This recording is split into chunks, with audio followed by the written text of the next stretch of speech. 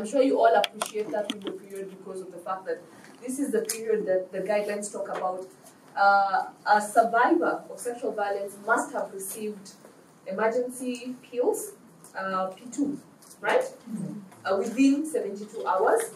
They must have also received, after they've been tested for HIV, post-exposure prophylaxis within 72 hours. You see how I'm a quacker? But then I didn't tell you, I have transitioned from being a lawyer. Nowadays, KMA has recognized me as a doctor. So post-exposure prophylaxis and also STI prophylaxis. And if this person also needs stitching, they need, because of any tears, due to the propensity of the attack. So that's also another emergency. But what has happened over time is that we have a lot of cases that are reported to us of women and girls who have gone to hospitals and then they have been told we have a drug shortage, we have a stock out. Now, within 72 hours, if this girl has to be traversing 16 hospitals to look for PEP, she's going to get fatigue, right? She's already gone through trauma. There is no desire at that point for her to have human contact. So what has happened over time is we have a drop of cases. A lot of girls who are going to say, I'm going to go home and then I'll come back. And then they don't come back. And then all of you appreciate within 72 hours, if she's not come, then the window period is closed for her and then we heighten her chances of getting HIV, right? So this is also something that I thought is important for us to note as people who are working in emergency care, that you also have a role to push for ensuring that there are drugs in hospitals. Because your biggest frustrations as service providers is that it's not just your skill that is needed, but there's a lot of things that are needed to accompany what you give as emergency care. National guidelines on quality obstetric and perinatal care. These are Ministry of Health guidelines. Every law that I've put here is rubber stamped and from the state. So these ones are on post-abortal care. Post-abortal care is care that is given to any woman or girl who has had an unsafe abortion and she presents herself to the hospital clinic. Now this is also regarded as an emergency service because at that point many of the girls, if anyone has worked in that sector or anyone who knows where Kenyatta Ward 1D is, knows that these are women who are coming to you when they've already perforated their uterus, they've pulled something inside there, they are bleeding, and they have a very high chance of dying. The law, guided by the Ministry of Health, National Guidelines on Quality Obstetric and Perinatal Care, as well as the National Guidelines on Management, Standards and Guidelines on Reduction of maternal mortality from unsafe abortion, require that any person who sees this patient, first of all, give her emergency medical treatment. If she needs to go to theatre, rush this person to theatre, and then again, kesi badai. Because one of the things that people will start talking about is the legality or illegality of abortion. But what the guidelines talk about is at that point of contact, the first point of contact is you first save the life, and then after that, we now address the issue of how did this person actually get to a point where there's a perforated uterus. On a clock of 36 hours, so by the time they're changing shift to another nurse, it's usually 3 patients to 1 nurse. So that's what we have in Kenya. And the bed capacity that we have, we are supposed to have like a recommended 200 beds in terms of ICU. I think by the time we were in Kenyatta, this was in 2015, things may have improved because I did this case in 2015. The admission by Dr. Simon was that they had 56 beds. 56 beds were available at any point, but they were always full. All the beds in Kenyatta are always full. So those are some of the difficulties in terms of realizing and actualizing emergency care. And that's the quick summary. Did I speak Latin? No. All right, good stuff. All right, before we move to Brian, let's get some questions. I'm sure there are many people asked questions. I'll start off. But this whole story of Kesi Badai, if I'm running my small hospital, I mean, how many Kesi Badais can I handle? And I mean, at some point, I'm not making money here. I am providing a lot of emergency care. It's eating into my resources as a hospital. I cannot afford, I'm not a big hospital, I'm not Nairobi Hospital with 3 million. So at what point do I say I cannot? Okay. And if I say I cannot, purely because I actually cannot afford this anymore, am I liable? Yeah, so here's the thing, and one of the questions that Professor Magoha, who was then the chairperson of the medical board, asked Swift Medical Ambulance, because they're the ones who were taking around Alex Madaga, was, you guys camped at Kenyatta from 11 a.m. up to 5 p.m. the next day when you couldn't find a bed. Why did you not just go to Nairobi Hospital? Everyone here comes from Nairobi, right? You know where Nairobi Hospital is. You know where Kenyatta is. So who can, I want to throw this back to you before I answer Dr. Ben's question. Why did they not go to Nairobi Hospital? Perception. Yeah. The perception. Yeah. And Aga Khan, by the way, they never tried Aga Khan. They did not even try Aga Khan. Why is that? It's the perception that, okay, it's not your perception, it's kind of Reality. true. It's reality. But that you go to a private facility, you have to pay before you receive services. It's given. The advantage that KNH has is that they actually just will take patients, but at some point when you get to capacity, there's really nothing much they can do, and they cannot turn you away per se. They just tell you, okay, we can't do it. Yes. So what you do now from there is up to you. Yeah. At that point, yeah. Right? Up to No. you, the ambulance. It is up to you to be creative in terms of that. But you know you have an obligation. And the referral is not just from Kikuyu to Nairobi Women's. It was actually, even for one of the reasons why Kenyatta was held liable was for two things. Number one, even at the point where they camped inside the ambulance, nobody bothered to come and check on them. So there's an obligation. You see, when they They're not inside, so that's not our problem. They're not inside, that's not our problem. listen. You know, okay. Yes, he was in I'm Kenyatta. Dr. Mutua, Yes. So, here's the scenario, because patients do come. We get a lot of these referrals most of the time when we work there, and we get guys come from different facilities. The referral note, most of the time, is usually written to KNH. Yes. But as you said, the referral policy doesn't really, it's not well adhered to, if I can say so. Because guys will pick a patient, take them to a chemist, where there's apparently a doctor, who will write on a small piece of paper to refer to KNH. But again, we know that referrals are meant to have levels, as in you come from level 1 to level 2, 3, 4, 5, like that. But people do not care. I think it's because other facilities don't really do their part, so everyone is always like, Chukui mgonjwa peleka Kenyatta. Now, they come to KNH. The thing is, at our accident emergency department, we have ventilators for ventilatory support for patients who require intubation. Yes. We have 4. At any given time, there's none that is free. They're Of course. Full. Of course. So if this patient comes and they come outside the ambulance, the point is, they have not entered KNH. That's why I want to correct you. So this is what on a stretcher to be brought in for us to actually say, okay, this is our patient. Let's take care. So this is where I want to yes. What I know Please introduce is that, yourself Yes. so that we can actually know each other. my name is Lynn. I'm an emergency trained nurse, and what I know is that within 200 meters of your area of working, where your hospital is located, if anything happens to somebody, you are supposed to attend that patient. So long as it's 200 meters within, you are supposed to act on that patient.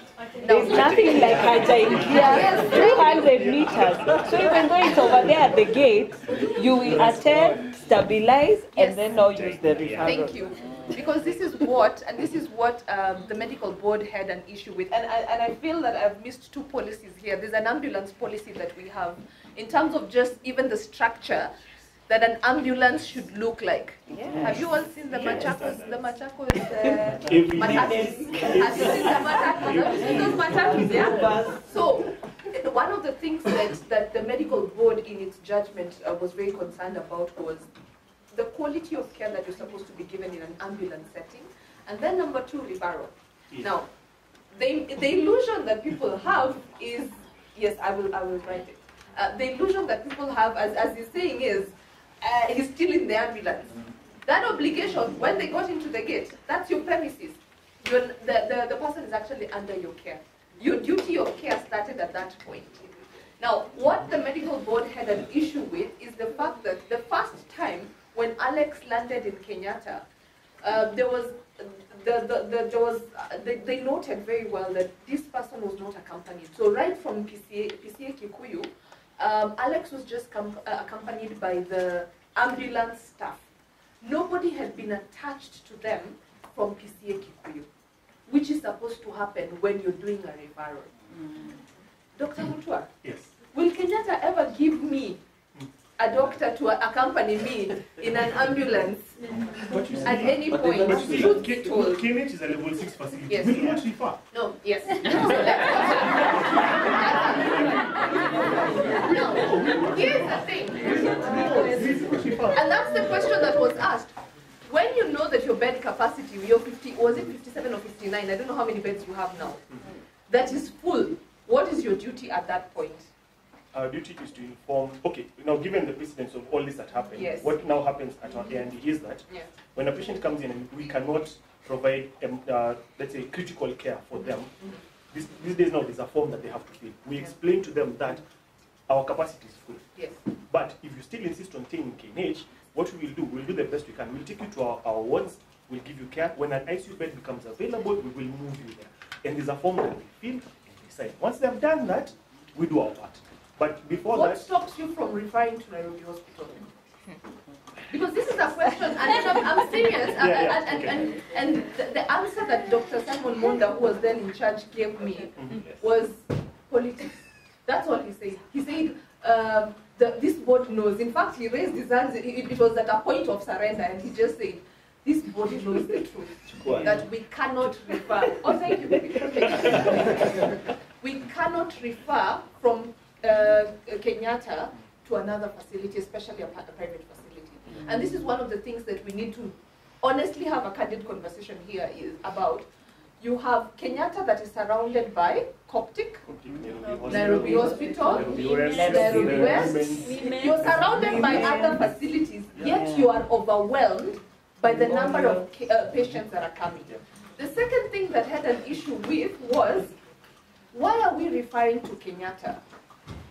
Where are we referring to that? Like, are we shooting from a dispensary to the highest level? And the question again was, why? What are the gaps that are in between all these other levels of hospitals that have made it so desirable for everyone to say, I'm going to Kenyatta.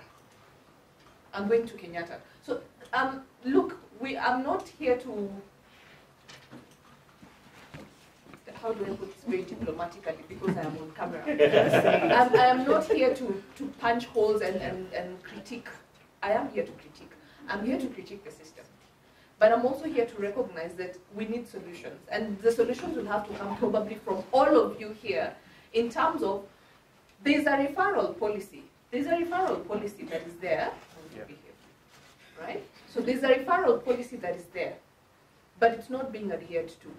Every single person knows that if I'm going to refer, I see Machakos ambulances coming from Machakos, choop, to Kenyatta, drop the patient there, and then, yeah, my obligation is done. I have dropped the patient. Number two, in terms of, while we recognize that our facilities may be overwhelmed, what can we be able to do for the ambulances? Is there a way that ambulances can actually save lives? In terms of just how they're designed, because looking at the case study of Alex Madaga, and I can tell you that case study for us is the one that has taught us everything.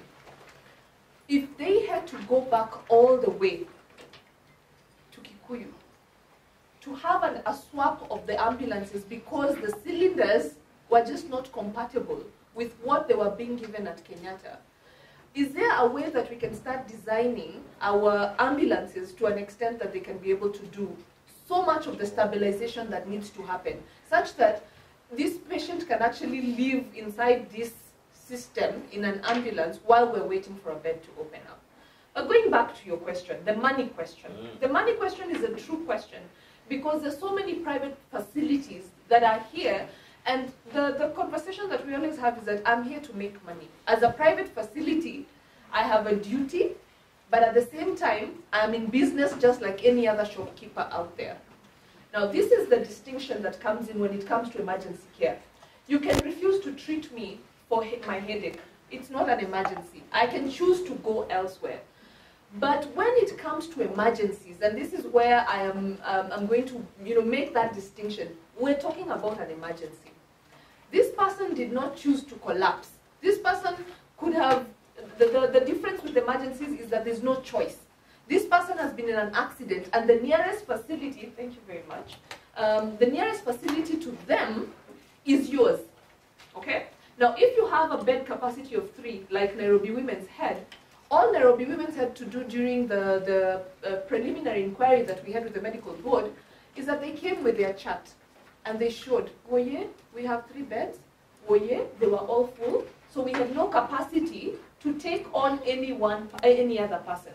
But if you have a bed that is available, as was in Coptic, Coptic had a bed that was available.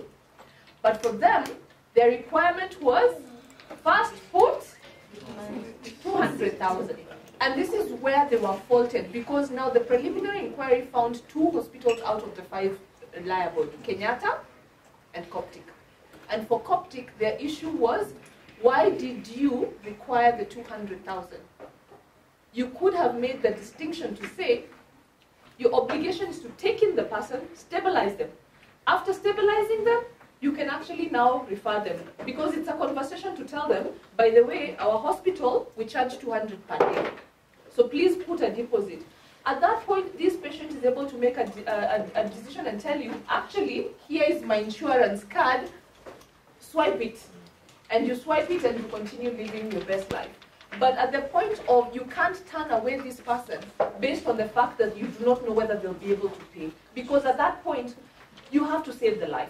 So the ethical thing is, and the legal thing is, save the life first, and then after that, once this person has been stabilized, after the pre-stabilization has happened, then your duty is refer them to another facility where they're able to actually make the payment.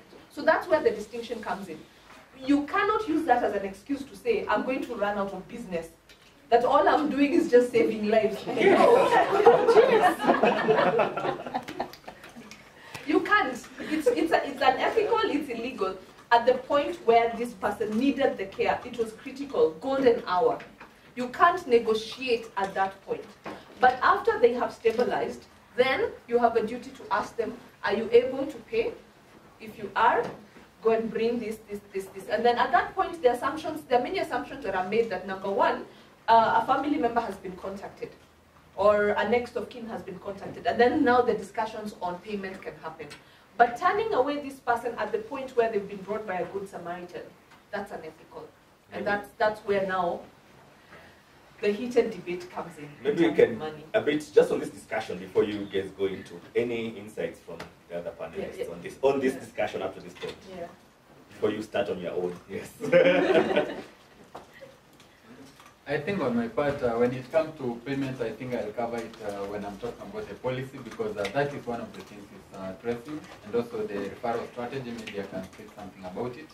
Yes. But the thing is, in terms of like for ambulances, because Brian, you've been in the ambulance service for a long time.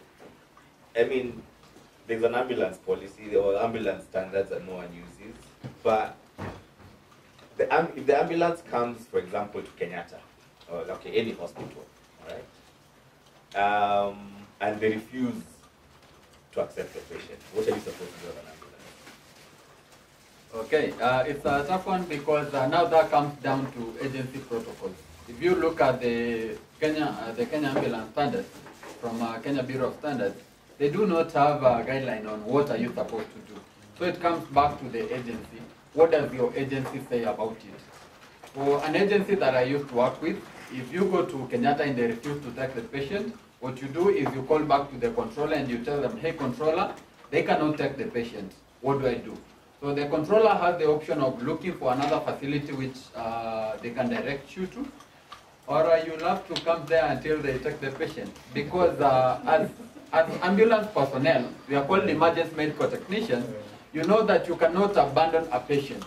Abandonment is an offense. And abandonment is where you do not complete that chain of handing over.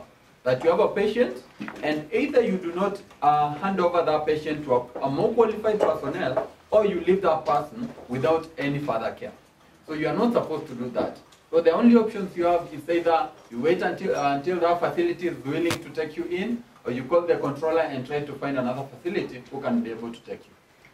There's a question Tabitha raised that Kenyatta putting a doctor in there, but why should we put a doctor and Sorry, nurse? PCA Kikuyu. Yes, why? One of the things that they were admonished for is actually allowing the patient to leave their facility unaccompanied. But why do they need to be accompanied? I mean, that's the whole idea of having an ambulance service, and they're trained. So why is the nurse or doctor jumping into behind an ambulance?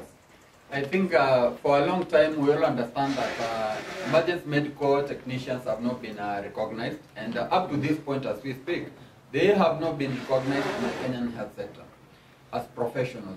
And that goes without saying that, as I mentioned before, abandonment is when you hand over your patient to someone who is not more qualified than you, or someone without a medical qualification, and there these people in this person is in a situation of emergency. So if a doctor hands over a patient to an emergency medical technician in their own belief, which is not true, that they are abandoning the patient. But ideally, emergency medical technicians have been in that class. I've gone for hospital rotations in Kenyatta, Mbagathi, Avenue Hospital, AAR. We do all those rotations, all that intensive training, and some even go beyond the call of duty to undertake advanced life support courses. So these people are sufficiently qualified to take care of the patient and to manage the emergency needs, at least to support them during that whole chain of referral. So I think what needs to be done is for doctors, nurses, and the other practitioners to recognize that these kind of professionals also have the specific kind of training that can be able to support lives during that transfer. Comments, questions? We could just add something on the bit of kesi baadaye. For me, things to do with health and the law, they're wider systemic issues.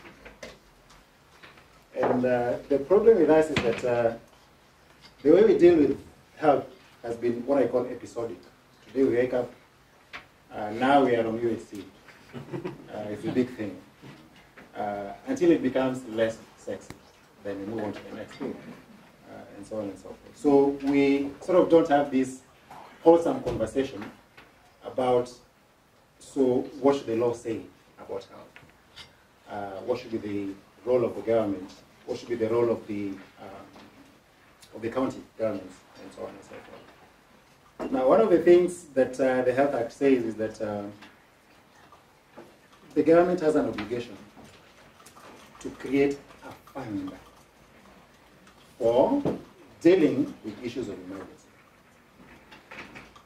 And here is where I begin to fault, I don't know whether to fault or, because one of the things I've thought the medical profession could do is to engage with the policymakers. You know, they act like, oh, it's okay. And then later on, they come back and charge you guys as that team. Is there a law that can protect the doctors and the nurses from the institution that they work in? Are you able to protect yourself from that? It boils down now to your employment relations, and that was what now is directing me to the Employment Act. Under the Employment Act, it is very specific that there are some deductions that cannot be made by your employer.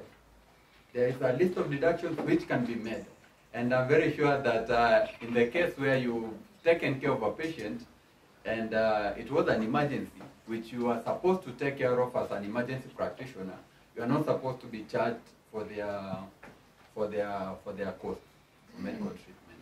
Yes. I think that's a very good, I think you may need to share that with us, because I think there are many people who have are been afraid charged. of being charged. Yes. Why? Hey, my friend. I provide, who told you to provide this? By the way, you can't go for yourself. Okay, I know it's not right, but I know many It has people have happened. It complicated. has happened. Yes. Yeah. And you So have to that's pay why for you're that care. afraid. Yeah. That one is illegal, and something else I would like to add. It also happens that after receiving that emergency treatment, some facilities that are in habit of locking you in or detaining you and saying, you're not leaving until you pay or your relatives pay. But you see, actually, the law is very clear. It's saying that you cannot detain a patient for failure to pay this treatment. There are so many cases which have gone to court, and the court has always found in favor of not detaining a patient. Yes. So if you have time, you can look up. There is an interesting case of Nathaniel Shimwenyi versus the Attorney General. It was relating to Kenyatta. Another one in Pumwani Hospital, another one in Nairobi Hospital. So as a facility, you are not allowed to detain a patient because they were not able to pay for their treatment. But I'm more keen to hear about anyone who has been deducted. Because not on camera, but I'm encouraging anyone who is here who has ever been deducted, or you have a colleague who in a facility has been deducted. I think these are the things that people need to speak out of. If that is what is deterring you from offering emergency care because you're afraid that your salary is going to be touched, it's unethical to deduct my salary because I offered my service on behalf of the facility that has a whole signboard saying, welcome, we admit and everything as a facility. You cannot be deducted. That's illegal. That's illegal and unethical on so many fronts. But I now see where your fears are, that you're going to be deducted your salary. I don't know, what is the practice? What does, for those situations where salaries have been deducted, I'd be interested in looking at the contract and seeing exactly what it says. Because if there's such a clause, then that's quite, it's very illegal. It's not only just illegal, but it's also unconstitutional. Because what it means is that what the institution is doing is that it is penalizing you for doing what the law would actually expect you to do at that time. You know? And so it has wider systemic issues as well. It's definitely not in the contracts. It's not in the employment contracts. But yes, there are cases where people have. So I think we can maybe encourage anyone who has a case study to share that with Dr. Ben, and we're more than happy to explore how we can actually go around it. And sometimes some of these things don't even need for us to go to court. Just highlight it to the media. That hospital facility will never, ever deduct someone's salary. But it's totally illegal. Okay, my name is Dr. Kimathi Kyoga. I practiced at Meru Teaching and Referral Hospital. I want to talk more about sexual violence because I've been encountered. Back there, we fill P3 forms. And you get in that post-care rape thing, they test for sperms, they look at whether the hymen is broken, the HIV, urine infections and everything. But then there are no injuries, no external injuries, and that this person is below 18 years. And they come after they realize they are pregnant, and they are usually forced by parents. So in that P3 form, they say examine genitalia, examine. You get everything is normal. Of course, you won't find any sperms. Maybe you get to see some infections, which does not directly translate to the rape. Yes, and then yes. How do you go about this case? All right, so let me make a distinction when it is an emergency and when it is not an emergency. It is an emergency when they have come to you at the point where this person has been raped, and then it's within that window period of 72 hours. That is where your first obligation is as a medical provider. And your obligations are now to do all the tests that you've talked about, give the emergency pill, give post-exposure prophylaxis if the patient has tested negative for HIV, give the STI prophylaxis, etc. Fill in the post-rape care form at that point, where they have brought themselves within that 72 hours. The biggest problem we have with sexual violence is that 3/4 of the time, survivors will not present themselves within 72 hours. So at that point, your obligation is no longer, it's not an emergency.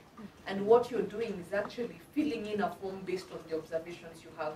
For someone to realize they're pregnant, that would be between 6 weeks to 3 months. Within 6 weeks, things have healed, right? And the biggest, the best example I've always heard is from Dr. Shako, who says how the female genitalia is the same as just biting your tongue or your cheek. It heals within 3 days. So even within a week, you will not, there are things that you will not be able to see that would have actually been seen at the point where this person came in immediately they had been raped. So Dr. Kyoga, just to answer you, your obligation is if this person comes within 6 hours of being raped, 12 hours of being raped, your heightened responsibility for emergency care is at that point. Now when they're coming to you and they're pregnant at 6 weeks, 8 weeks, 3 months later, your obligation is just to, if they're coming in for filling in of the P3 form, you're under an obligation and oath to fill in based on your observations. And your observations at that point is, there's no injury. Yes. So if you cannot see an injury, you'll just fill in no injury. What perhaps I would encourage you to indicate is that patient came in 6 weeks after the rape, so that you're just indicating that this is not a fresh case, so that the court is not making an assumption that this person was presented to you within 12 hours. But you're saying that in your medical history notes, you're indicating that a patient came to me pregnant and the gestational period is 8 weeks, 10 weeks, etc. So that if this evidence is going to be presented in court, then the court has the knowledge and benefit of knowing that this patient actually presented at 10 weeks. And therefore it was impossible for you to actually have seen tears, anything that would have led to evidence being, any assumption being made that they were raped at that point. And that's the difficulty you'll always find with a lot of survivors of sexual violence. They will not present immediately after the event happens. Most of them will present a week later, and that's where the difficulty comes in. So in that case, they are not going to get any justice in court because That's one of the biggest challenges that we have with survivors of sexual violence, that justice is compromised because a post-rape care form will be filled 6 weeks later. And as I've said, try this at home. Bite your tongue. And then see how quick it heals. Or even just at the side of the cheek. Within 3 days it's healed. So someone who's presenting 6 weeks later, there's obviously very little you can do. And I'm not encouraging anyone to doctor evidence. If you did not observe it, don't note it down.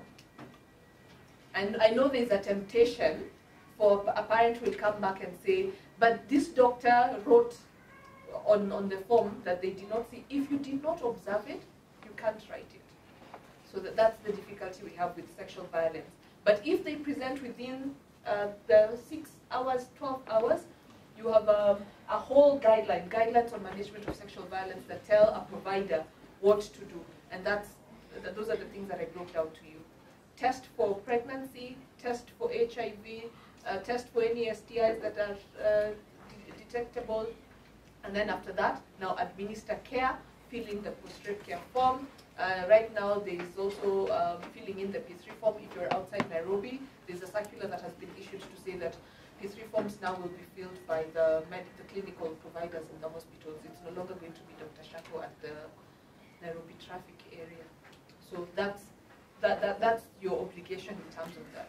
But as I've said also, the difficulty comes in the fact that there's also a lot that comes with just you offering the service.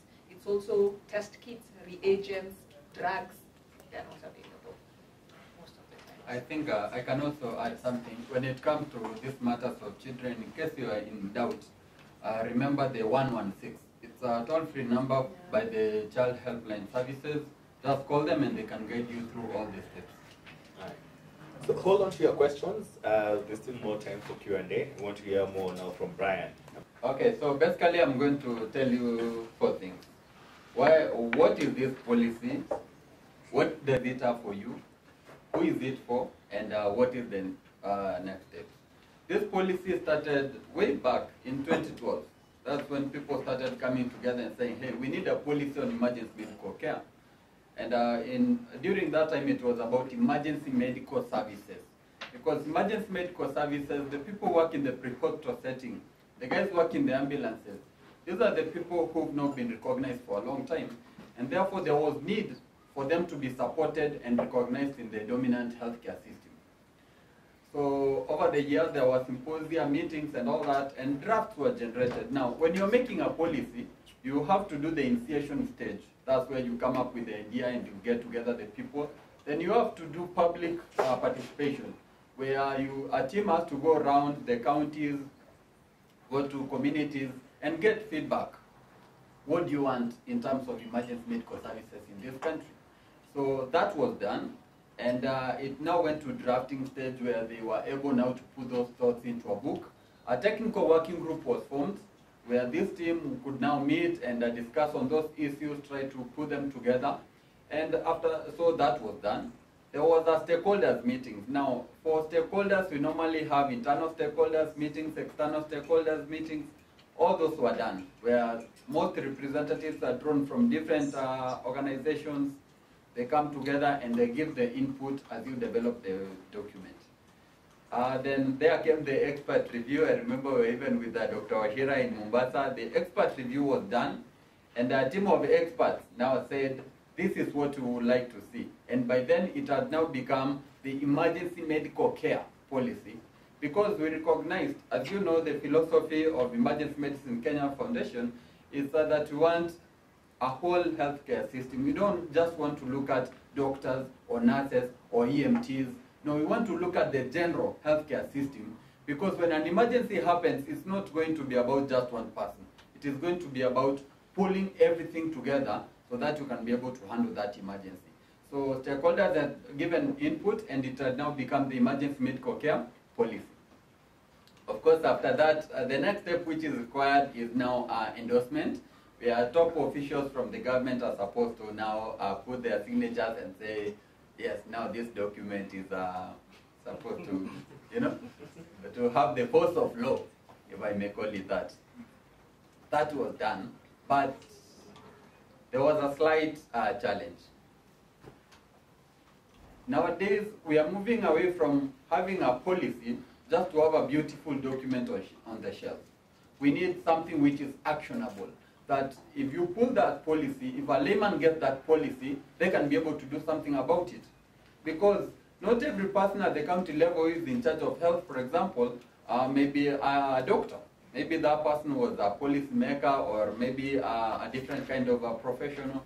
So we want any person, whether you are a healthcare practitioner, whether you are a lawyer, or whoever you are, you can be able to implement this policy. So that policy, in short, was lacking on one thing, the implementation plan. That is why, again, I ultimately to go back to the drawing board. And I can assure you that after some time, the implementation plan was done. It was done particularly in Machakos. And the next step after that was now for that policy now to be signed again, because the initial signatures were withdrawn. So it has to be signed afresh, and now for it to be launched to the public for use. Why did I tell you all this? That number one, initially you had heard that it was supposed to be launched when the initial signatures were appended.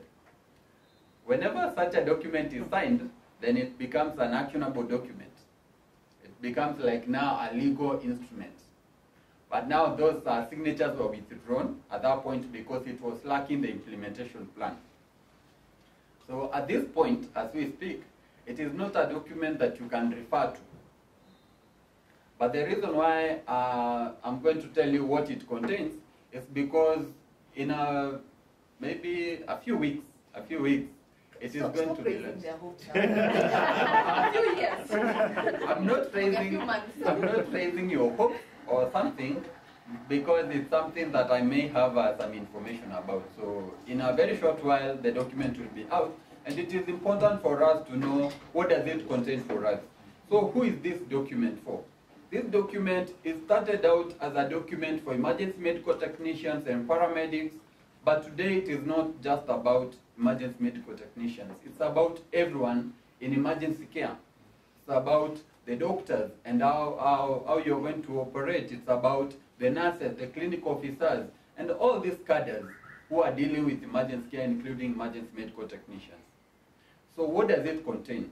It basically covers all the pillars of the healthcare system. We normally say that the healthcare system has various pillars like human resources. So it gives us strategic directions on what do we want for human resources in emergency care, the personnel who are working here. Those who don't have curricula, can they be developed? Those who don't have schemes of service, can they be developed? Because currently we have emergency care nurses. Any emergency care nurses in the house? Exactly, you're here. So are you recognized, let's say by the nursing council, or which is your certifying body? Which is your certifying body? What is your curriculum? Is it universal? So those are the things which are to be looked at all levels of emergency care service delivery. So the personnel, those who don't have schemes of service, to get it. Those who don't have curricula, to have it.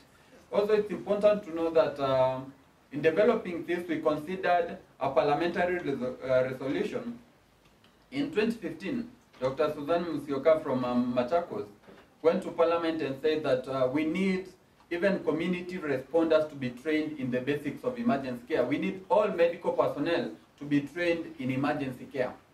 So that also was embedded in the document, that now we expect that when it is launched, then we'll have a very wide cross-section of people being trained in emergency care. Then it also talks about leadership and governance, and I think that is the biggest thing, or the biggest win in that document. It is creating an emergency medical care council, which is going now to deal with all aspects of emergency medical care and drive the policy forward. It talks about the infrastructure, for example. What do you want to see in case of ambulances? Someone talked about ambulances. What do you want to see in those ambulances? How are they supposed to be looking? What are the guidelines to guide them? You understand that we have the Kenya Bureau of Standards. We have a Kenya Standard. The initial one was Kenya Standard 2419 of 2013. But that standard, it was gazetted in 2013. Ideally, when it is gazetted, then it means it has this force of law and people are supposed to adhere to it and all that.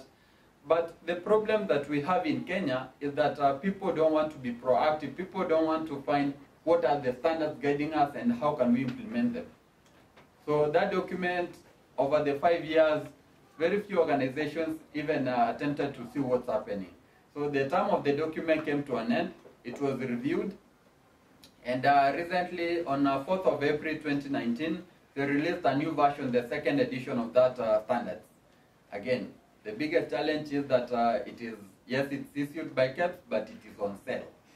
4,471 shillings and 20 cents. So, yeah, so if you don't have such kind of money, then you can't access the document. But briefly, the document tells you about the ambulances, the types of ambulance, type A, B, C. Then we have the classifications. If it's A, we have A1, the type 2s, and all that. It also tells you about branding. How is an ambulance supposed to be branded? What is the size of ambulance? Because I've seen a very small big ambulance. Yes. Yes. Kenyans are complaining and asking, wait a minute, is this even an ambulance? The truth is, the law is very clear on how an ambulance is supposed to be even in terms of size.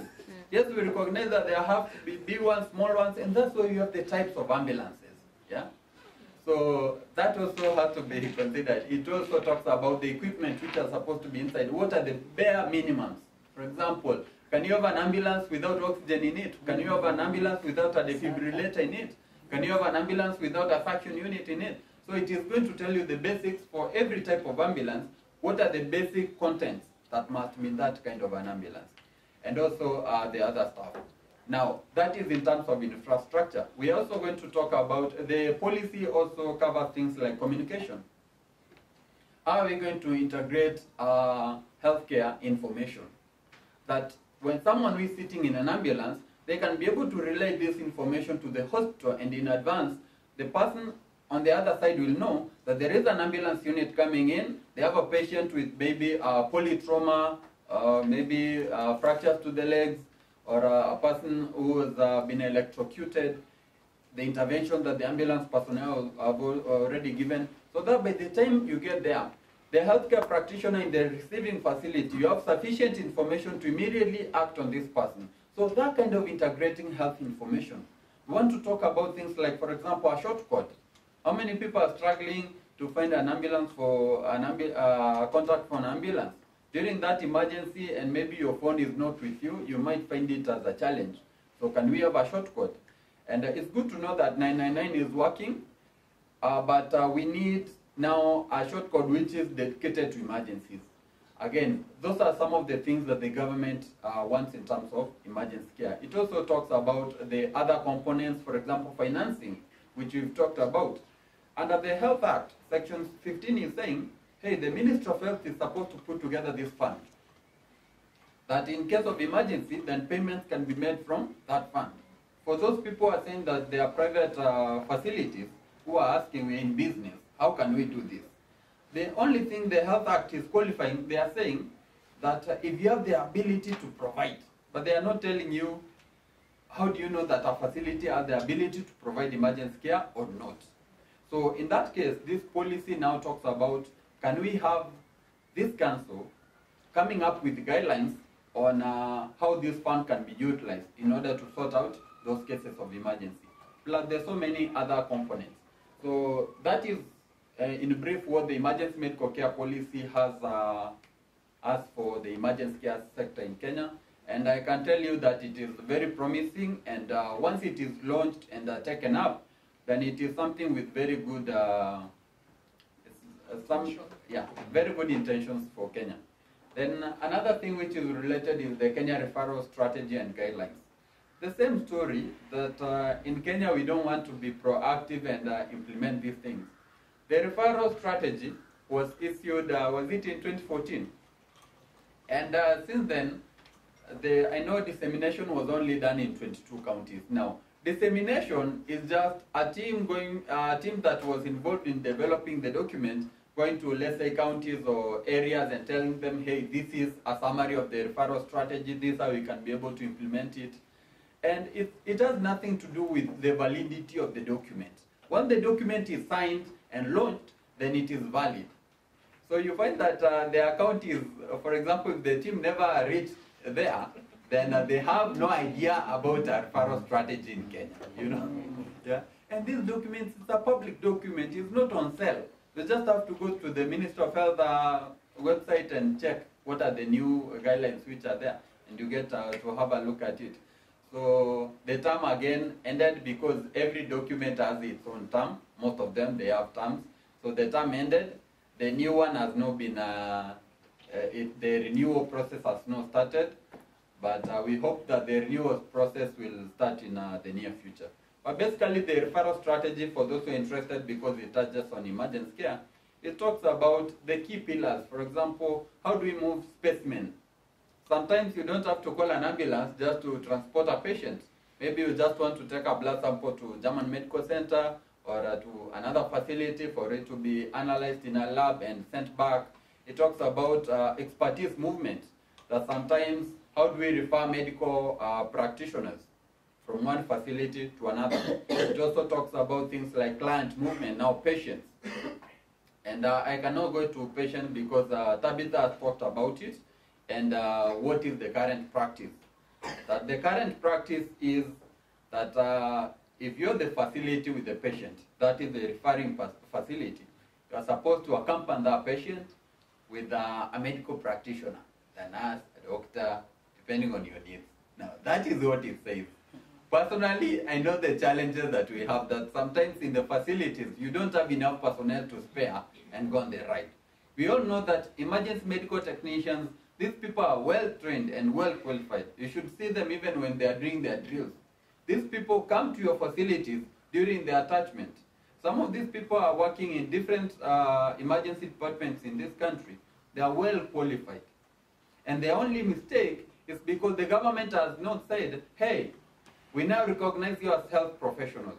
The question is a health professional the person that the government says you are a health professional? Or is this someone who has the skills, who has been well trained, the standards are there and everything else, and who is able to know what to do when an emergency happens and save our lives? Because if you're only going to say that, it's until the government says that now you're professionals, just that proclamation, then I don't. But I hope, because that's one of the things that the policy is addressing, once the policy is out, then that can be addressed. Yes. Good. Questions, comments? Who wants to verify if their Provox is an By the way, Give on me that, the on that the note, specifics. like, why is KEBS? That's the thing. If it's We don't get them for free. It's just that The government sends us. the websites nowadays things are easier to get, but the price is also quite restrictive. 4,000 is too high. I mean, we buy those for about 200 bob. 200 bob. That's the average price we pay for just buying a hard copy of a law. But 4,400 and what? And 21 and 71 and 20 cents. And 20 cents, I think that is a bit punitive. However, I have known Kenyans to be very creative. We can buy one piece and photocopy, and we will help each other here. No, I'm saying I have known Kenyans to be creative. I have not said. I have not said that will be done. No, but I think that's a bit punitive. And also on the standards, it's cheaper for people who subscribe. For example, for those who normally get different standards from KEBS, if you subscribe, then yours is almost half the price. So if you're interested in that standard, yeah. You know, the KEBS, it's not just about the ambulance standards only, the ambulance that you see moving. It also has standards for air ambulances, the guys who are doing medical evacuations. So any AMREF guys in the house, okay, it has standards for water ambulances. There are guys with boats and they say this is an ambulance, so there are such standards. It has standards for emergency medical services operators, the drivers. So it's no longer the time when you used to get your friend from the village and say, hey, I have a job for you in Nairobi, come and drive that ambulance. We have a standard for those guys who are driving the ambulances. What are you supposed to be having? Yeah? So it's not about anyone who can drive an ambulance. But again, all these standards, just go and Google emergency services on the KEBS web store, and you'll be able to see all the standards which are related to emergency care. She had a question. Thank you very much. My name is Dr. Natasha. I work in Makueni County. You've talked about ambulances. It's not really a question, but a comment. For us in Mashinani, our referrals are really interfered with by politicians. In fact, should I say, and a lot of us are admonished for unapigiwa simu unaambiwa daktari umesema hii si emergency. So I don't know what can protect us, because those are the fights we have every day, and it really affects our referrals. I think at that one, what most agencies are doing, including the agencies that I used to work for, is that you have SOP, standard operating procedures, on that ambulance. The standard operating procedures are the one which are going to say what is an emergency, what is not an emergency. When an emergency happens, how are you supposed to, dispatch the ambulance? After you dispatch it, how is it going to come back and all that? So the standard operating procedures, they cover the whole cycle of ambulance response, from the time it is dispatched to the time it comes back. But does the law define what is an emergency? Yeah, the Health Act defines an emergency, what an emergency is. And it's not just the Health Act, it's a variety of documents, including all these policies. They have a definition of what an emergency is. Now, what it doesn't do is list them. So anyone here who has ever seen the Public Health Act, at the back of the Public Health Act, it actually gives you what we used to call the contagious diseases, and it tells you black fever and I don't know what. Now for emergencies, it doesn't list them. It just gives you the definition. Is somebody's life in danger? Are they at the risk of dying? That's the parameters it gives you. But it leaves it as your prerogative as the doctor to say, this person is having a heart attack. This woman has an ectopic pregnancy. So it doesn't list for you and tell you that this is the 10 things that are an emergency. But it defines it. So long as it is a life-threatening condition whereby there are more chances of this person dying than living, then it is an emergency. But I hear your struggles. I know that there are instances where matters that may not necessarily be an emergency, you'll get a call from somebody who is, you know, in a political office to tell you that this should be prioritized. I have no solution to political. So you're saying to guide my SOPs, documents I can use? Yes, if you have SOPs, for example, if you have EMTs in your county, emergency medical technicians know the whole facet, they can be able to put together something. And whenever you tell them, Mheshimiwa, that I'm sorry, I cannot be able to release the ambulance, you have something to base your decision on, that it is based on the SOPs that we have, and they have been approved by the county executive for health. Yes, that is your way out. Yes, please. I have a question on the ambulance. Yes. So, is the patient or the relative supposed to pay before they get the ambulance service? Then the other thing with regard to that is some counties, I've worked in Kericho County, so the hospital was basically at the board of Kericho in Bomet County. So we get patients, then if a patient from Bomet County wants a referral, the ambulance will be provided for them. But if the patient is not from Bomet County, they're not given, they have to pay, or they are told the ambulance is not available at this time. Are there any rules, or any way that we should know that this patient, an ambulance can be provided for this patient and best or not? Thank you so much.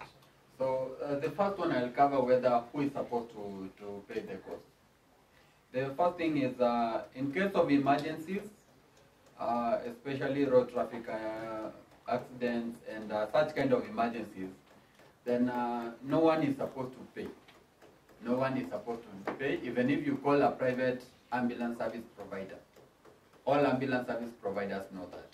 So whenever you make that call, you just tell them, I've witnessed an accident, or there is a building which has collapsed, or someone has been hit, and that they'll come and pick that person without asking you to pay anything.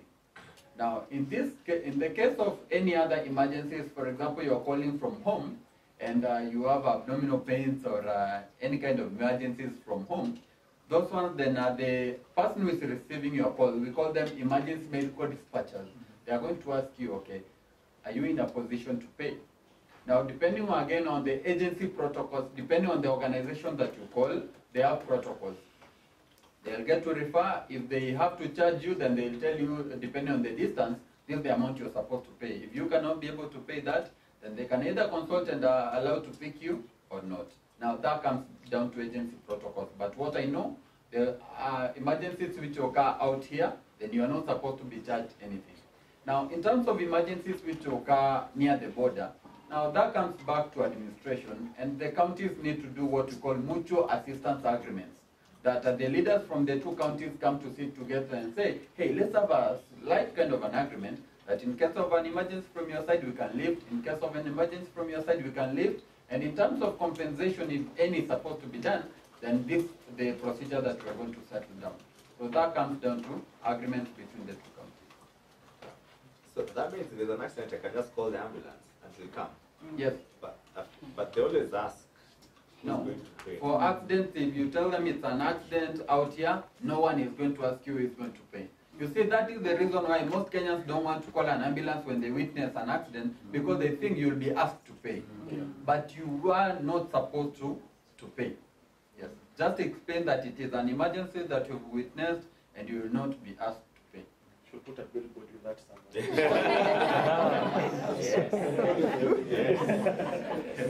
All right, any other questions? Okay, I'll comment about an ambulance. Yes. I work in a private hospital, Yes. and there are those policies and which govern the institution. Yes. When you are called for this road traffic accident just outside, some few meters from the hospital, you have to call your boss. You have to be given a consent to the spot. So we are still tight like this. Now your boss tells you, we are making institution. What will you end up doing? You will not respond. Canland Avenue. So St. John's on the way from town, they can't respond. We wait for St. John's. Even I think the public knows St. John's, they have more to serve public rather than Akina Avenue and Pisha. In fact, they will tell you, Pisha had an ambulance.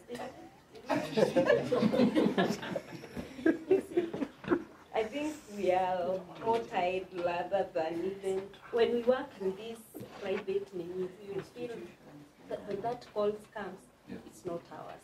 So just before you, so is that ambulance liable by law?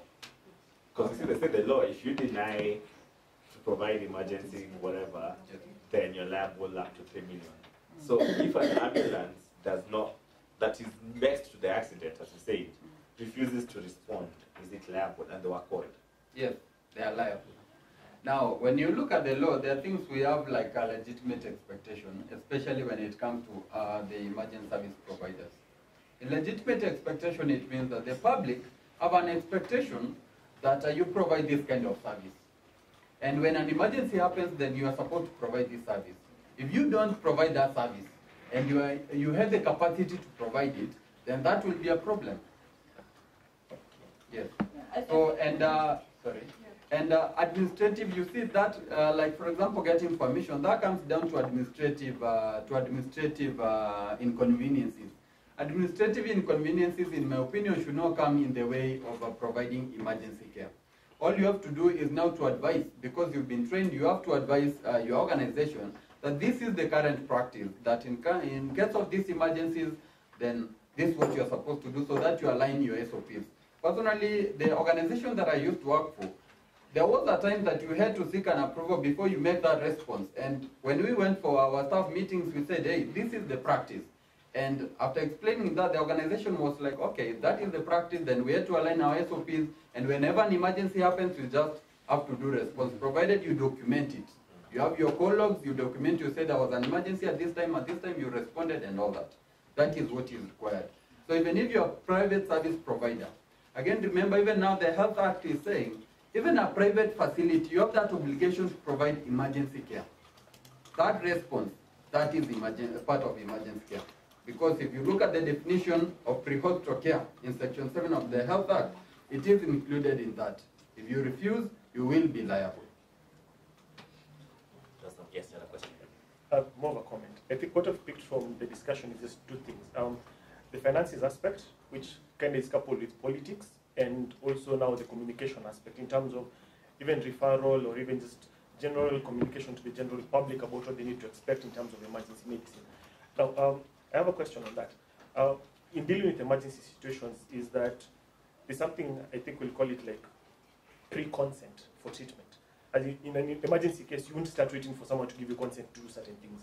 As there are some things which, if they're life-saving, you have to do them. Now, does the Health Act, does it have a specific area where it actually protects the healthcare givers in terms of, if I actually decide to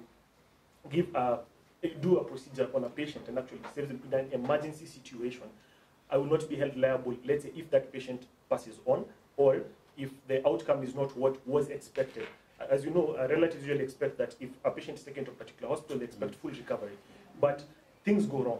As we know, things go wrong. And let's say in our part, we did what we could, but the expectation of what the relatives wanted is not the same. So they can actually say, you know, we did not give consent for 1, 2, 3, 4 to be done. Is there something on that that actually protects the healthcare givers so that we are able now to do the best that we can to save this life, and knowing that, yes, there are risks to it, there are other outcomes that can occur? Is there something that can actually protect the people who actually give this emergency care? Especially even just for even EMTs when they're picking up patients by the roadside. Because I think in the US they have something called the Good Samaritan law, where you cannot be sued if you actually try to help someone who was actually at an accident scene. Is there something like that in the policy that you have discussed that can actually be used? All right, so I'll start it off, and then I'll let Peter and Maurice also top up. So there's nothing specific in the Health Act that talks about emergency medical treatment and informed consent. I just stepped that. We'll show the Health Act just now at the end of this one. It actually just says the rights and duties of the healthcare provider shall include. Is that section 12? This is section. There's section 9. Section 9 says no specified health service may be provided to a patient without the patient's informed consent, unless, now part D, I think, the patient is being treated for an emergency situation. It's actually in the Health Act. Okay. Now, I want to make a few clarifications on informed consent.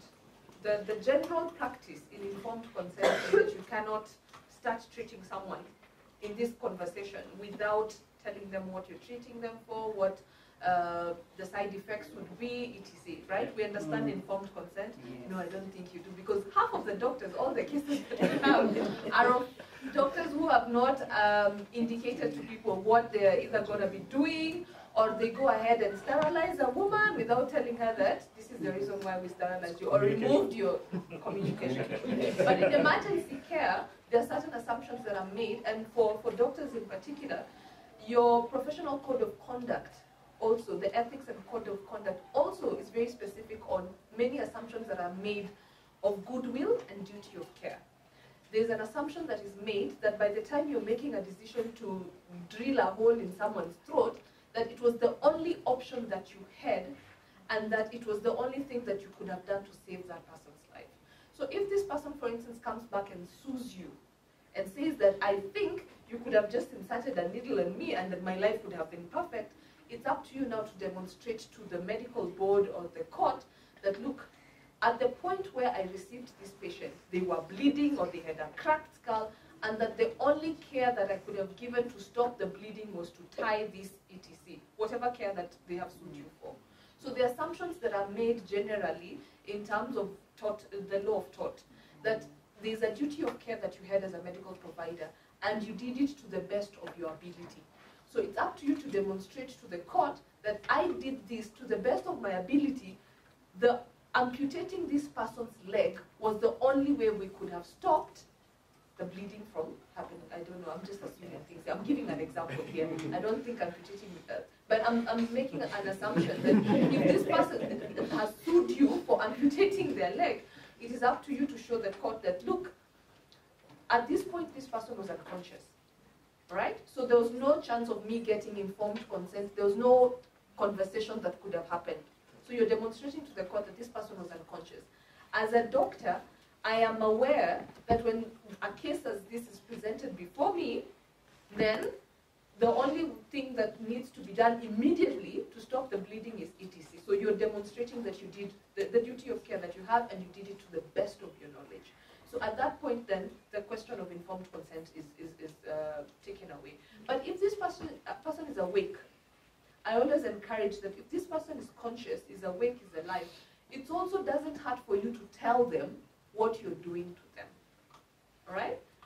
They may refuse for you to give. They may actually sometimes refuse to even give consent.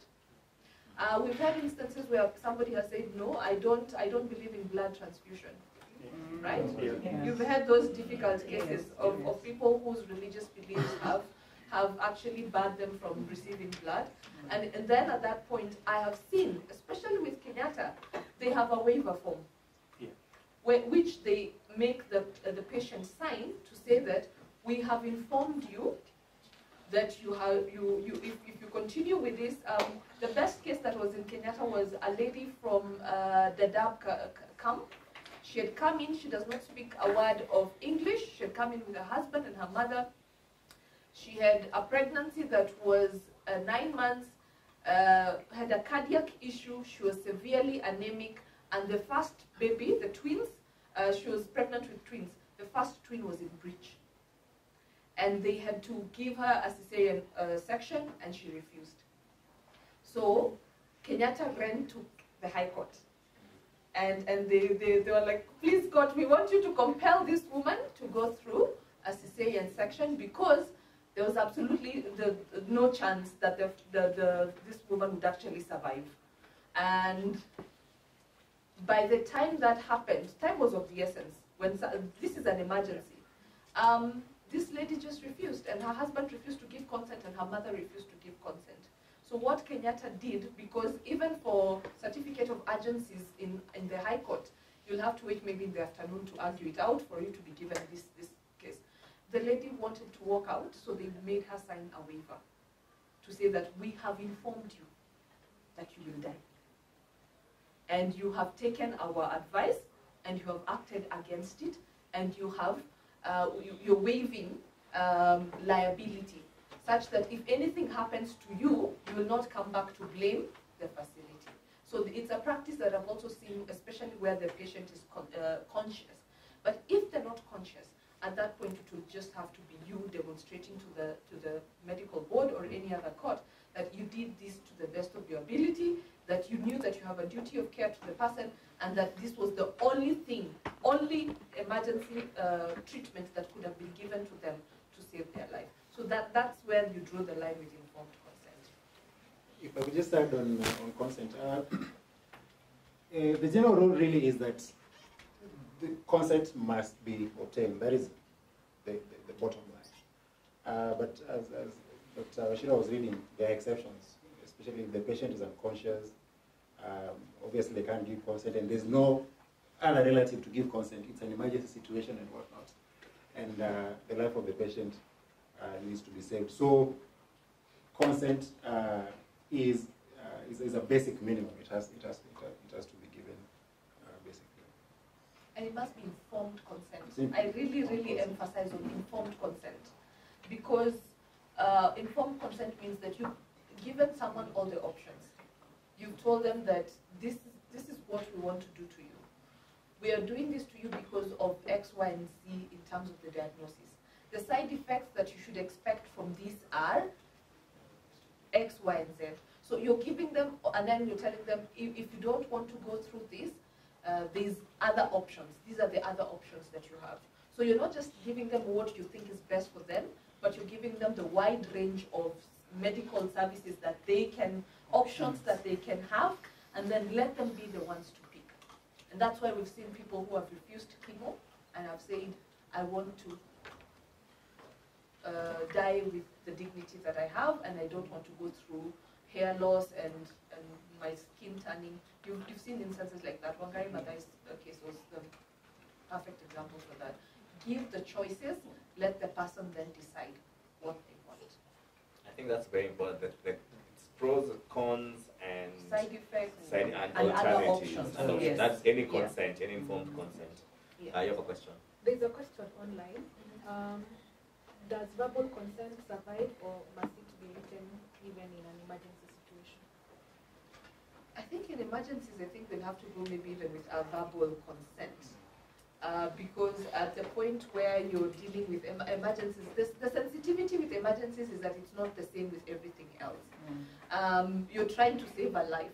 So you're trying to minimize harm, minimize the damage that will be done to this person. So if, for instance, they're likely to get into an epileptic attack or a convulsion, you don't have a chance to go and run to admin where all the waivers and papers are picked, and maybe the admin person has gone for lunch, and they have locked that cabinet, then to come back and tell this person, please sign here. And even sometimes the ability to sign may not be there, because this person may actually now be in that state of mind that even signing, capacity to even hold a pen may be lacking. So sometimes we may get that. I will always encourage, if there's another person who is a witness, because this person may have been brought by a guardian, a relative, a good Samaritan, then the verbal consent will suffice if there's also a witness who is also able to say, nilisikia akisema, I heard them say that go ahead and take me to theater. Yeah. There are no hard and fast rules when it comes to emergencies. I don't think we can be able to just say that with this one, you have to get a written consent, because at that point, the emergency may be so dire that you actually just need to rush this person to theater. All right. I know we all have burning questions. I want Moise to give a quick whatever, then we'll just have quick fire questions after that to the end. Yes. Okay, I think I should be congratulated because I taught her well. So she really has, I think something that basically just covered. I need to revisit my marks, my graduation. You can apply. I think for me, just four short interventions. One is that I know we've talked about the law in terms of what the law says, what are the obligations of a practitioner in terms of emergency medical treatment. But there's one aspect that I usually like to point out. It is in the, what is it called, the Medical Practitioners and Dentists Act, Section 20. Conduct that is unprofessional conduct, disgraceful conduct in a professional manner. That, and I've said that, I've argued that failure to provide emergency medical treatment when it is required and you have the ability and whatnot can actually amount to professional misconduct under Section 20 of the Medical Practitioners and Dentists Act. We have not made that decision yet here in Kenya, but in other jurisdictions, it has been held that if you are aware that someone is in need of, emergency medical intervention, and for one reason or another you choose not to, then I think it could be a disciplinary issue. So it's something just to keep at the back of our minds. The second intervention I wanted to make basically has to do with the EMC policy. There's a lot of politics in these things. And sometimes a good strategy would be to just get a feel of what the persons who are in charge at the ministry think about all these things and so on. Because sometimes you follow the formal process and then it reaches somewhere. Like the last time it was supposed to be launched, it was just a small, political hitch and whatnot and so on. But what I don't know is, perhaps Brian will tell us here, is I don't know how far the cabinet itself has been involved. Maybe that's something you would want to think about. Because what I know is that the practice is that for policy to reach a point where it becomes a formal document, then it has to be adopted by cabinet. And then those are, some of it. But perhaps that is something you'd want to talk about. The third intervention that I have basically has to do with this entire debate about health in Kenya. I think we've had a very unhealthy debate about health. We've had tensions. On the one hand, we have the profession, agitating for certain things. And on the other hand, we've had the government sticking to certain positions and saying, we are the bosses, we are the guys who say what happens and what not. And we all remember what happened a few years back.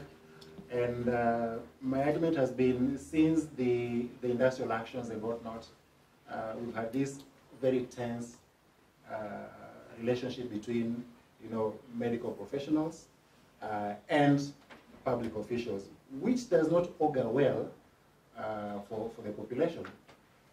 So, and I've always urged that perhaps what we need is some sort of, debrief, between the practitioners themselves and the government. Let us just sit down and let's start from scratch. Let us start from scratch. Because if you look at this whole aspect of, they keep telling us we've devolved health and whatnot. Sometimes when you go to the county and you tell them, we want these things, they tell you no, but that is the function of the national government. If you go to the national government, they tell you no, that is a function of the county government and whatnot. And I think there's a sense in which we are not talking with each other, we're talking at each other and so on. So one of the things I've urged, perhaps the profession and the leadership, let us find a way in which we can sit, basically as a community, and rethink health. Because the way it is now, it's a mess. Let me just give an example. Forget about the issue of devolution and whatnot. Right now, the minister appointed, what is this called? An acting something. The Director of Medical Services now no longer exists. Director General. Now there's a Director General. There's someone else who's been appointed. This gentleman, what's his name? The former DMS, what's his name? Jackson Kyoko now is acting. the Kenya Health Oversight Professional Oversight Authority acting. On the ground, what has happened is that that authority has been moved to the former premises, to the premises of the Medical Practitioners and Dentists Board. The board is under the authority. Are they going to operate? So is there anyone else apart from the medical board? Is the nursing council under this authority, the clinical officers? Yeah, those are professions, so they come under the Health Oversight Professionals Authority and so on and so on. And that's why I'm saying that we've had a very unhealthy, sometimes the minister wakes up and she makes whatever appointments and so on. So you can imagine what kind of discussion is going to happen.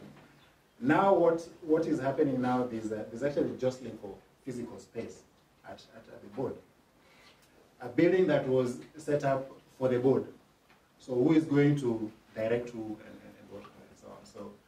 So we have those kinds, and I've said that why don't we just start from scratch, so that even if we're talking about issues about the Health Service Commission, let's start from scratch and bring all these issues on the table, and we restructure. And I've said that the only way we'll even deal with issues about emergency medical treatment, the policies and whatnot, is when we sit down and we have a very sober discussion about all these issues. I don't know whether we have reached that level. My final intervention has to be about strategies. We're all interested in, I think we're all interested in as medical professionals, we've taken the oath, we're saving life and all that. But we're also interested in working in environments where, we feel that we are being effective and we are not being overused or even abused and so on. Because you can't expect me as a health professional to provide the best of my ability, but you're not giving me all the facilities that I need. And so, as a profession, I think one of the things that perhaps we want to do is to think about what are the strategies going forward. We have all these laws, we have all these gaps, we have the draft policy, and so on and so forth. In order to ensure that we as professionals work in an atmosphere where we feel that we are being effective, and that we are also not being we're not being required to do more than what we can. We need to think about strategies. One of the things perhaps that you may want to think about is how do you engage the policymakers? Sometimes it takes more than just talking about saying, the law says this, the law says that, and so on. As the policy debate has shown us, there's a lot of politics in all of these things. So sometimes you have to think outside just to your area of operation and see how else you can engage these people. There are other strategies. For example, would you want, to litigate some issues, for instance?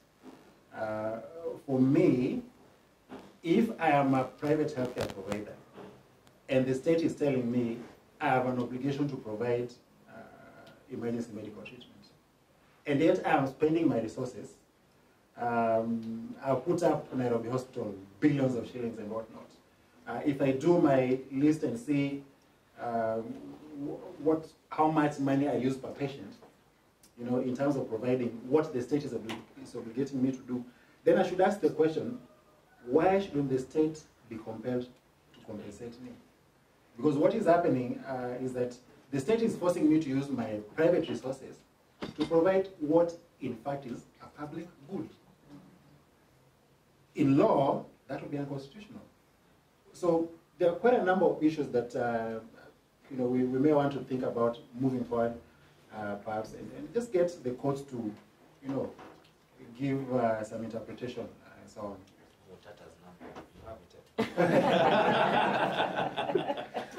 Tata is there, and Tabitha is also here, yes. And I'm also here. Yeah, so. good. Yeah, and very finally, I think I don't know what the Medical Practitioners and Dentists Board, I don't know whether there's any representative, I don't know what their work is. answer the question. Personally, I've had serious problems with them because I think, well, here is a confession. My wife is a doctor. So for me, this is selfish. You pay the licensing fees and whatnot. 20,000. 20,000. Yeah. I could use that money to pay fees. Yes. So what do they do for the profession? I think we need to begin to have those kinds of conversations. And by the way, if you look critically at the law, and I've argued that 20,000 that you pay, if you're working in a public institution, really you shouldn't pay it. It is illegal. Talk to me later. A lot of legal discussions. Shall we engage in some off camera? All right, good. Thank you very much, Maurice. Now, I think you can move on. All right, so now let's have a series of quick fire questions, short answers. So, because I'm sure everyone has a question. All those legal questions working in the emergency care. I have a ton, so we'll let you guys go first. Yes, hands up. Yes, you have a question. Yes. Hi, my name is Gladys. I work in an emergency department. I was just wondering about consent and this discharge against medical advice. So who protects the children? Because sometimes you'll have a child who comes in and they need that care, but the parents will not give you consent, and they are the ones who are supposed to sign on behalf of the kids. So what happens to the children? Okay, so let's quickly discuss consent generally, not in an emergency care. As we said, it's easier for a grown-up because you'll talk to them, you'll tell them the things that they need, they'll tell you yes or no. For children, the law there's many assumptions that are made. Number one, that a child is not capable of giving consent generally. And that's why children... 18. A child is defined to be any person between 0 to 18, right? Under the Children's Act. So there's an assumption that is made in law that children are not able to give their own consent. Generally, not just for medical procedures, but for everything else. And that's why children are not allowed to take loans from the banks, right? Right? Banks other things. All right? Now, there are, however, exemptions in instances where children in law are allowed to be the ones to make decisions for themselves. So for instance, the HIV Prevention and Control Act, I think under section 14 talks about instances where a child may test for HIV on their own volition without the consent of their parent. Did you know that? So if a child is pregnant, if a child is already married, and if a child is of risky behavior that would lead them to a situation where the doctor would assess that they may get HIV. So for instance, if a child who is a sex worker under the age of 18, if we have such a child, there's an assumption in law that they can make their own decision to get an HIV test. All right? Now, there's also something called the best interest of the child in law, which means that sometimes a parent may make a decision that may not be in the best interest of the child. So a parent may refuse for a child to get a vaccine, but it is in the best interest of the child to get the vaccine. At that point, the law may interfere and compel the parent to give the consent, or may go ahead and vaccinate the child without the consent of the parent. Now, the danger with emergencies, as I said, say for instance a child has come in. This child is unaccompanied, right? It's a road traffic accident.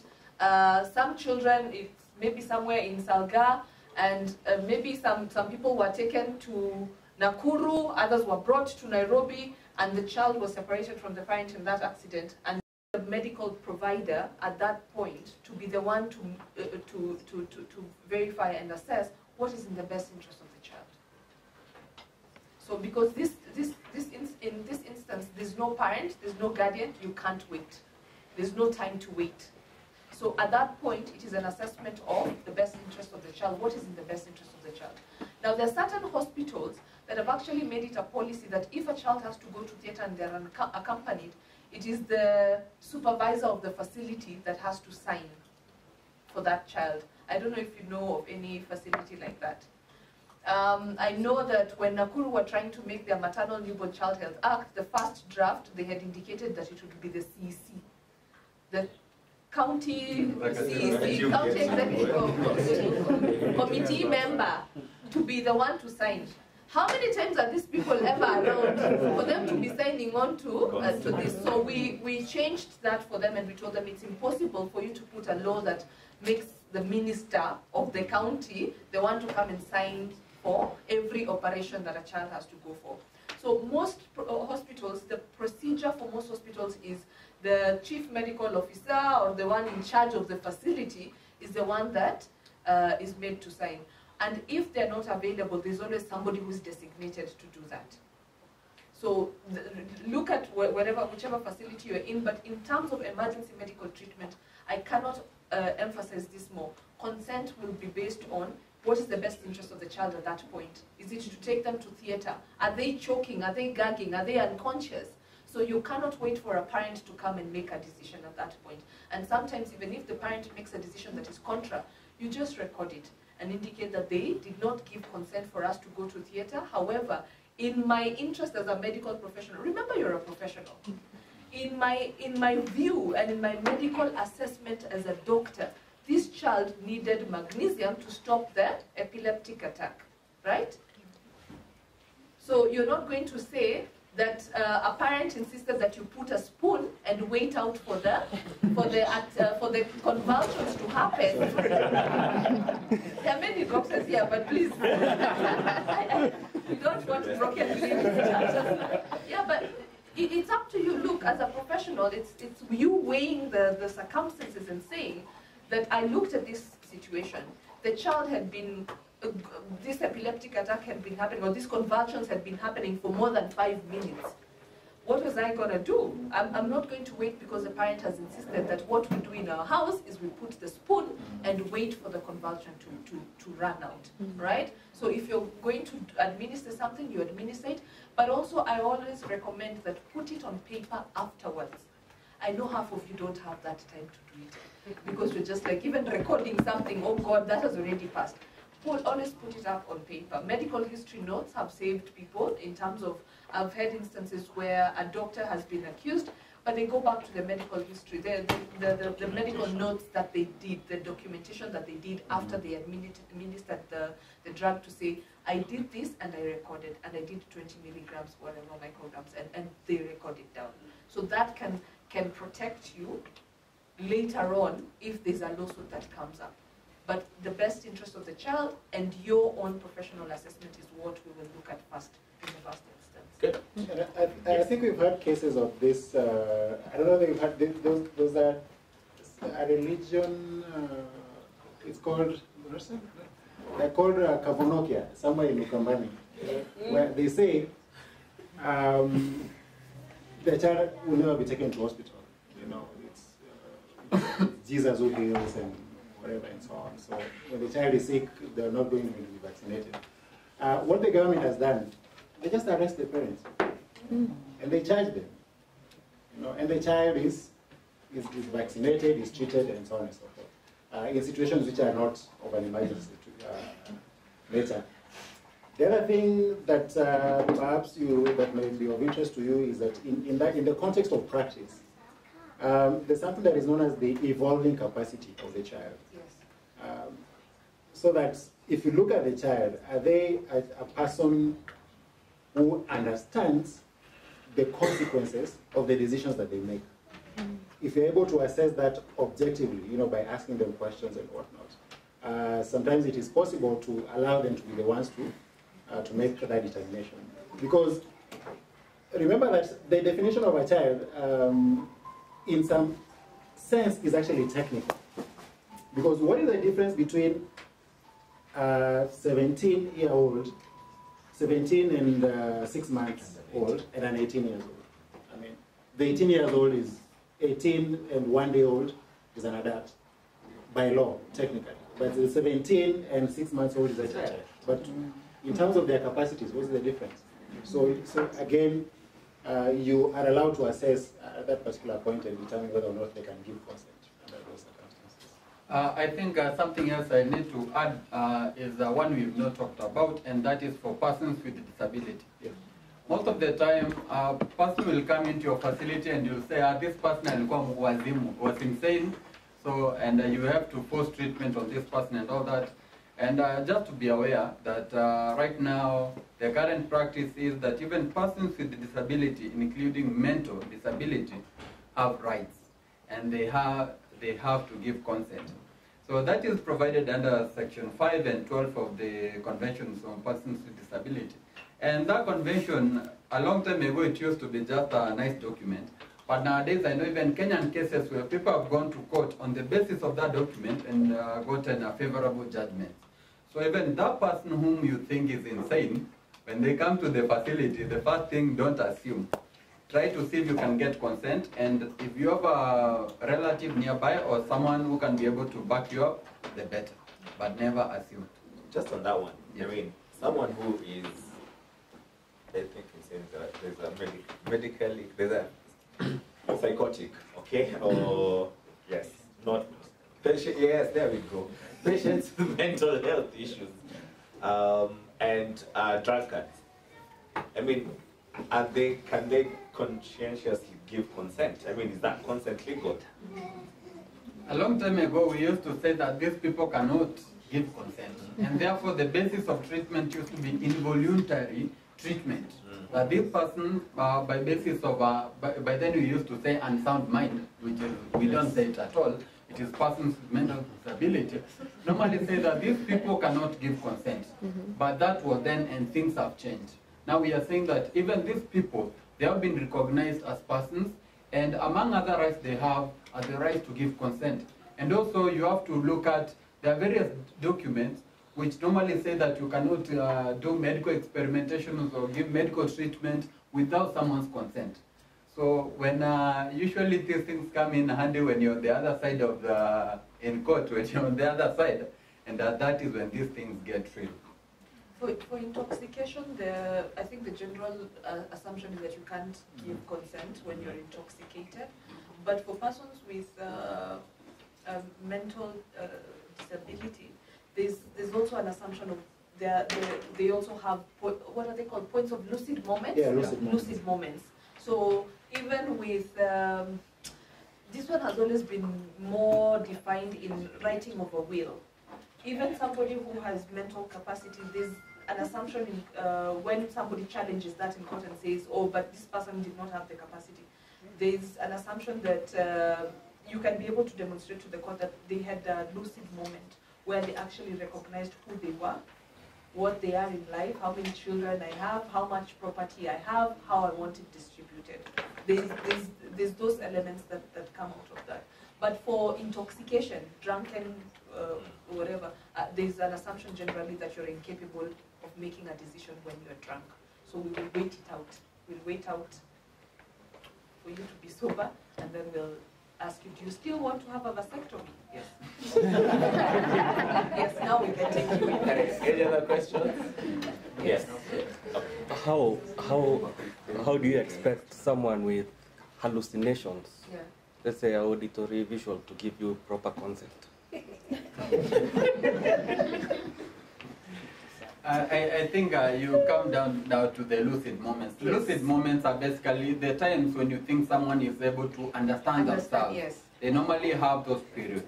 So if someone is within that period, then it's good to try and get consent. But if they are deep into that mental state that they cannot be able to understand you or be able to give any constructive feedback, then that one now you have to do what is best in their circumstances. And remember also, it depends on what are you treating. Is it an emergency situation or is it something that can wait? Can wait, yeah. You know, for you to be able to get the consent. And I'm sure you appreciate that for those of you who are involved in policy making, the mental health is actually under amendment right now. Yeah. And a lot of changes are going to happen, including isolation of persons, this thing of training, exactly. A lot is going to change because of the appreciation that, you know, that's not how we should be treating people. Yeah. Actually, even the Persons with Disabilities Act is also in the process of changing because of those emerging issues and how persons with disability need to be treated. And just as you get lawyer say, ignorance of the law is no defense. There we go. Oh, thank you, Dr. Ashir. Unfortunately, I sat behind the moderators. I had two burning questions, but I'm glad that you actually... Introduce yourself. My name is Ostas. Yeah. I work for Centric Care Ambulance. So I'm an emergency flight nurse. I have two burning questions, but one is fully answered. I had actually written down the three populations: consents in children, mental health, and patients with altered level of consciousness. That's fully covered. I would like to take us back to the conversation on the policy, the emergency care policy, in regards to staffing and the accompanying staff. I would like to weigh in into what Dr. Wachira had asked initially, considering that the practical situation in Kenya is that you may never have an opportunity where you have enough staff to actually send to accompany the patient. They are, you would say, better placed hospitals where the staffing is better. It's not 3 patients to 1 nurse. It's at least 2 patients to 1 nurse. It's hard to find a situation where it's 1 nurse to 1 patient all through in any of the facilities, even the best staffed private hospitals in Kenya. Why not, when we're still developing the emergency care policy, streamline and standardize the staffing? Because the issue here is consistency of care in between transfers. You're moving a critically ill patient from one hospital, intubated, mechanically ventilated, from hospital A to hospital B. Why not standardize, from the policy point of it, the quality of care in the ambulances and define the least level of training, the least level of skill, the least level of knowledge that ambulance attendant, whoever is the EMS personnel taking care of that patient, has, to a level where there will be no interruptions in care from one hospital to the other.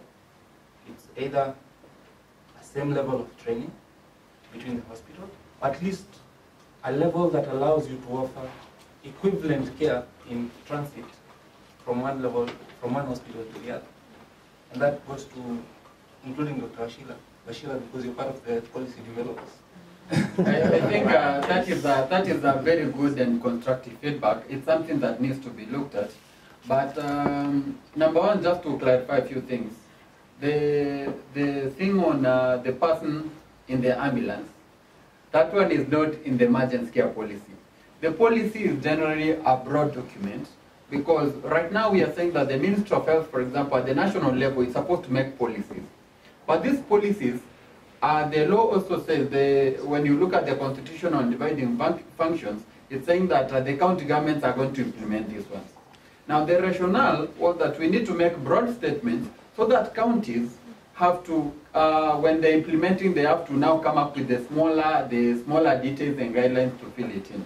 Number two, we also have the Emergency Medical Care Council, which is established, and their work is now going to be developing those guidelines. So for now, it is not in the policy because it will be so much to put into the policy.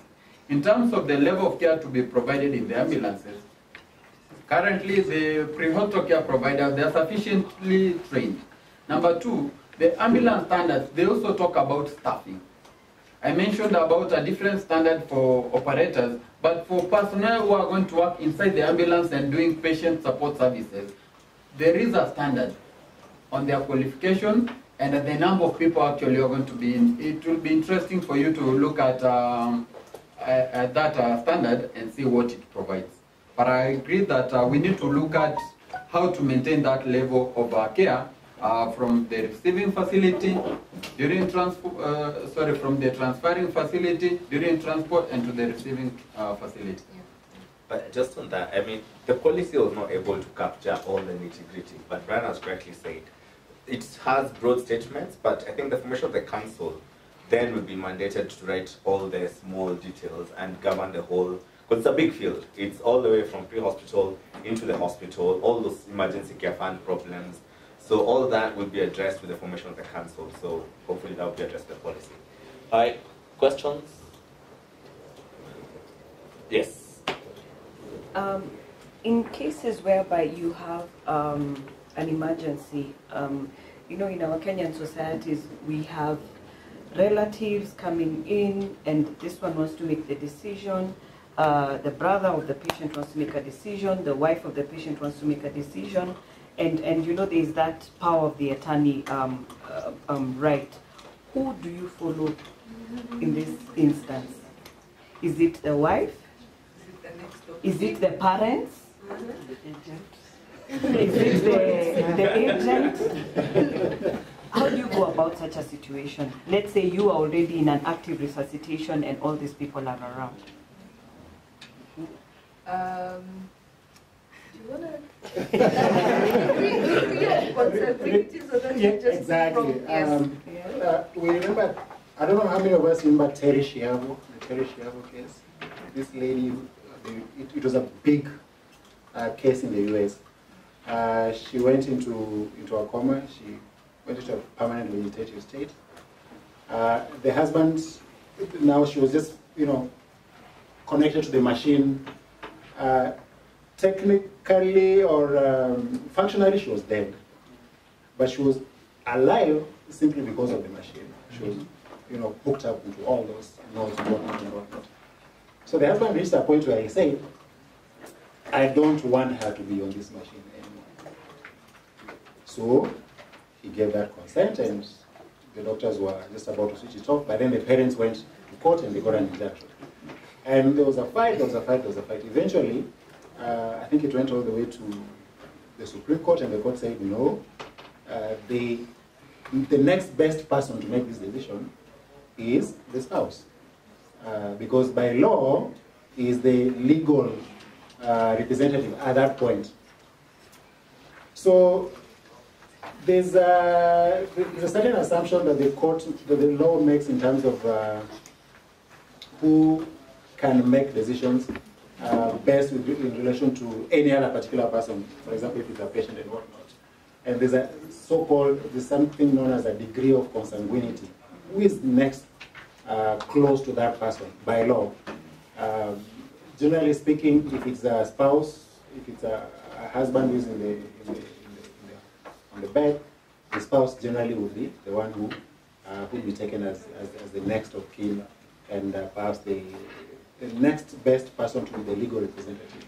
It is something that we use in the law of inheritance, and it can also be imported under these circumstances. So, wife, husband, wife, child, parent, and that's degree as you go on, unless now there is something in the nature of, say, a power of attorney, for example, to override that assumption, or even a court order that gives custody to, of that person to another particular person. Otherwise, generally, we want to use that degree of consanguinity to determine who is the best person to make that decision. I have a couple of questions. So, child abuse. So I think this child is being abused.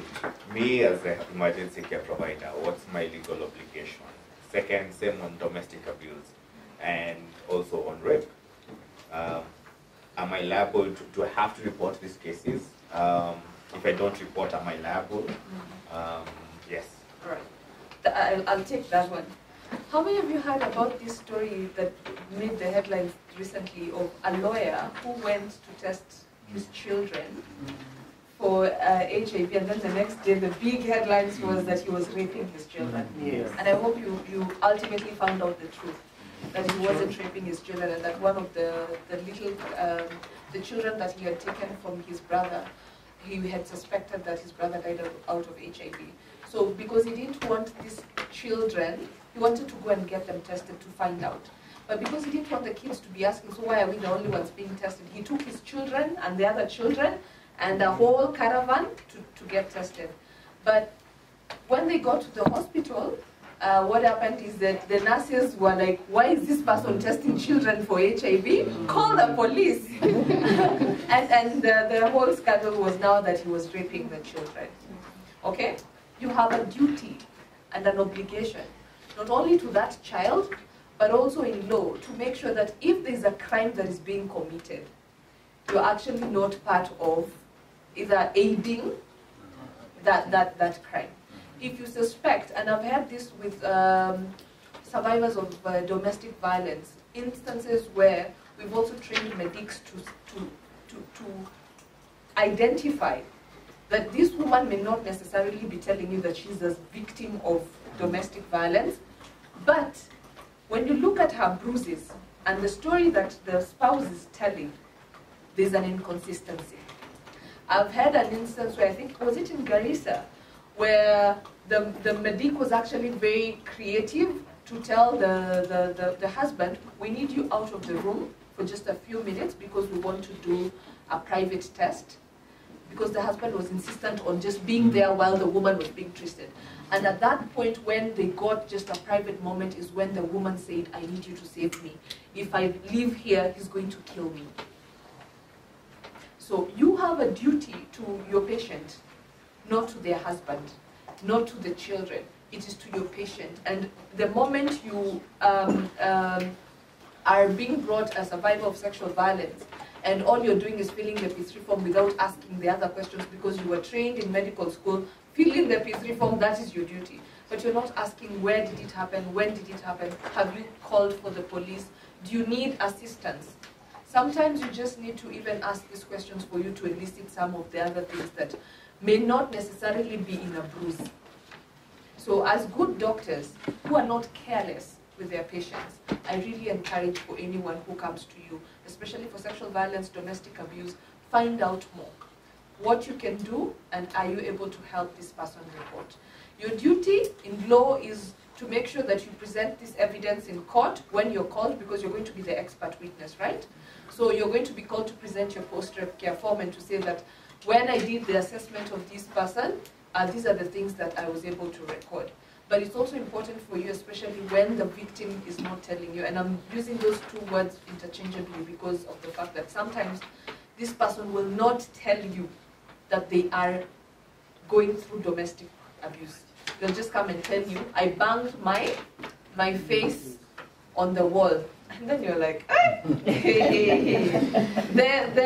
edge of when you do your calculations and they're trying to tell you that I fell and I fell on the table, and you're like, how low is the table? The table is here. How could you have fallen? Something is not adding up. It is not careless of you to ask. I really encourage, just ask for more details, and you could actually be able to help with making sure that this person actually gets some Should you report it to the police, you individually as the healthcare provider? Why not? Yes. Why not? It's a crime. There's a crime that is happening. There's a crime that's happening, and in law, domestic violence is outlawed, right? So there's a crime that is happening, and it is your duty. So, for instance, in that instance, I still don't fault the nurse who panicked when these children were being tested for HIV, because for her, she wanted to protect the children. She may not have known the story, but for her, she panicked because when you come to test young children and you're not giving me the full story, she panicked and called the police. And I still don't fault her, because I'd rather that we clear it after you've gone to the police, rather than I let you go scot-free, and yet there's a child who's being violated, and all I'm doing is treating this child.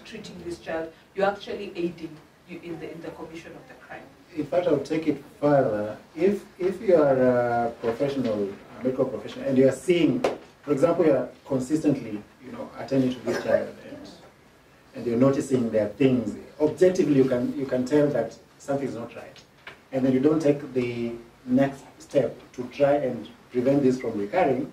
If that child came to me and asked me, what can I do insofar as this doctor is concerned, I will sue you in negligence. Exactly. And I will get damages. Negligence or malpractice? Negligence. Not even, and perhaps even malpractice. All right. Another one. So, okay, one more than a couple come for HIV testing, and they're happy initially when they're coming, but then come back for the results independently for some whatever reason. One is positive, one is negative.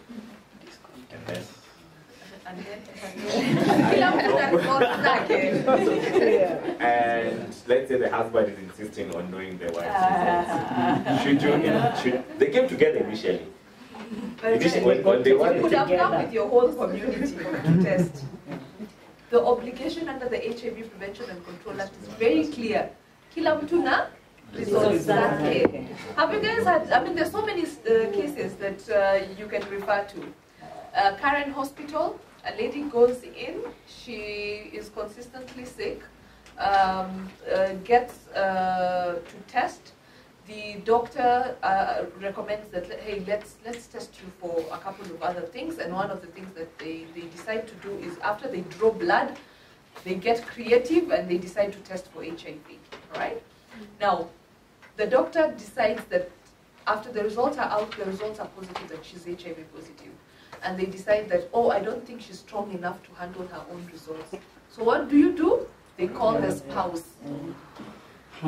And then this lady was paying by insurance, and then they also notified the insurance company that this lady's results are indicative that she's HIV positive. I will tell, verily, I will tell you what the court decided, the HIV tribunal. You have no business as a medical provider giving somebody else's results, especially for HIV. And all of us appreciate, number one, the circumstances in which we as a country have come from when it comes to HIV. The 90s stigma, do you remember the billboards, right?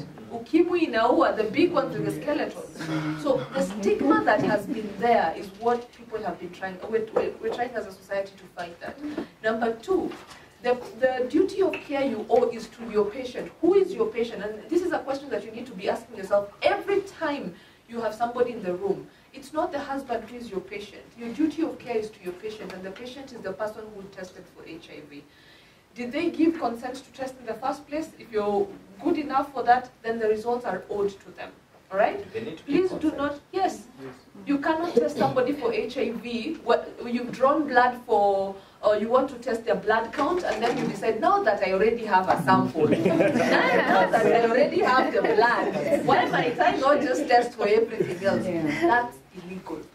You cannot test for HIV without the consent before drawing the blood. And if you draw blood for anemia, or you want to test for white blood cells or whatever else you can test in the blood, you cannot use that sample then to get creative and say, I already have some extra blood here, why don't I test for HIV? Consent is important. Informed consent, very, very, very, very important, especially for HIV. So the HIV tribunal has awarded 2.5 million against Karen Hospital, and recently it awarded, I think, it was also, is it 1.5 million against Nairobi Women's for disclosing someone's HIV test to the insurance company. Because Nairobi Women's were arguing as a hospital that we have a contract with Resolution Health, that whenever we do the whole body test, we owe a duty of care to Resolution to share the results with them. No. Your duty of care is to your patient, not to the insurance firm that is paying you. And the court was very clear on this. So when it comes to HIV, you could have come with the entire congregation, a whole bus to test, but the duty of care is to you and your patient. The results are that patient's results, not their spouse, not their children, not their father, not even their mother. So please, for HIV, it's a very sensitive topic that when we discuss, we always encourage people, please get consent, which is freely given, specific for HIV, so don't get creative. And then after that, the results, the results are owed to the patient. There's an exemption, however, both in the HIV Prevention and Control Act as well as the East Africa HIV Prevention and Management Act. There are instances where you may be allowed to share the results of somebody with a third party. But those exemptions are very few, and they might even include a court order, where there's a court order that is required. One of the things that we've always, again, indicated, HIV is not, when you compare it to what, like a public health outbreak like Ebola. You're not dealing with something that if you don't share these results with the rest of the world, something will happen to this person. No, we now know better. You know, the 90s, there was less information around HIV transmission and conversations around how to deal with it. Right now, we know very well that there's no transmission that can happen. It's not like an outbreak that I'm going to infect the entire room with it. So there's no emergency for you to share this information with a spouse, with children, with their parents, etc. Unless there's a certain concern. Now, these ones have been very unique. We had a case of somebody who had threatened that they would go out and spread the disease. And therefore, the question then was, should we alert somebody else, a third party? Should you alert a third party on this person's HIV status? But the exemptions are fewer than the general rule. The general rule is somebody's results are theirs, and it is how they handle it. So it is not your obligation to start calling anybody else for their Two last questions. Just to be you quick have and a quick follow-up. answer. Okay. My quick answers now will be yes or no. When the patient comes in, you are attending to the patient, you prick yourself. You want to know whether the patient is HIV positive. Do I get a consent then? And if the patient says no, what do I do? Look, your pricking yourself is very different from this person, right? Yeah. For instance, the national guidelines on management of sexual violence indicate that if you fear that you have exposed yourself, you test yourself, and then you immediately put on post-exposure prophylaxis yourself. It has nothing to do with this person's HIV status, whether they are positive or not. So the answer is no. If you feel that you're exposed, put yourself on post-exposure prophylaxis. I think even for people in surgery and everything, that's the standard of care. You don't start drawing blood from this person who is on the table and you're like, let me first test whether they're positive so that I put myself on PEP. There is hospital policies. That happens a lot. That you test this person who is on theater. Yes, in theater. They are. In hospitals where we work, there are those hospital policies. You must test this patient. You're But testing with their the patient consent. to verify With their consent. with their consent Yes. to verify that you have been exposed. Yes. No. You want to go, let's say you've had an elastic injury. Yeah. The procedure is, there's a certain procedure whereby, of course, you report yourself and then what you have just said happens. Yes. You get tested and then after that you're put on PEP. Yeah. But also on the other hand, the patient has to be informed that ABCD has happened and we'd also like to test you. Do you agree or don't you? Yes. But that doesn't stop you from getting into your PEP. Yes. Yes. So But that's you have the to get procedure. consent. But you have to get consent Yeah, from and the I patient could to be refuse. tested. I could refuse, and for me, my biggest issue is when I'm on the operating table. What consent are you getting? But I know of a couple of you here. Deep steam. This person will never know. Now with the advancement and technology of self-testing kits, a lot of potential violations are happening. And we've been very quick to also warn people to say that, please, self-testing kits are not for you to test your spouse when they're asleep. You find it funny right now, but wait until I'm sure you've heard of Question. They are there. They are there. Yes. But as she says, she clearly puts it, it doesn't stop you from putting yourself on PEP. But if you feel that you also want to tell the patient that, look, I have exposed myself and I want to just get to know if you're HIV positive or not, and this person could say no. It's up to them. Yeah, it doesn't stop you from being put on post-exposure prophylaxis. They have become a quack. Yes. Good. Question. My name is Gerard. I wanted to ask about evidence preservation. I don't know whether forensics are strict in Kenya about, let's say if it's a rape case, you've done your evidence preservations. Can I be sued for getting in the way? And also use of photographs. Because I've seen it in articles. You can use photographs. Is it being practiced in Kenya? Have you? We got an amendment to the Evidence Act, which now gives the conditions for how to use a photograph, who can use a photograph, who can present a photograph as evidence in court, and that they must certify and be able to say that I'm the one who took the original photograph. So WhatsApp forwards, no. Yeah, it has to be a photo that you took yourself. Yes.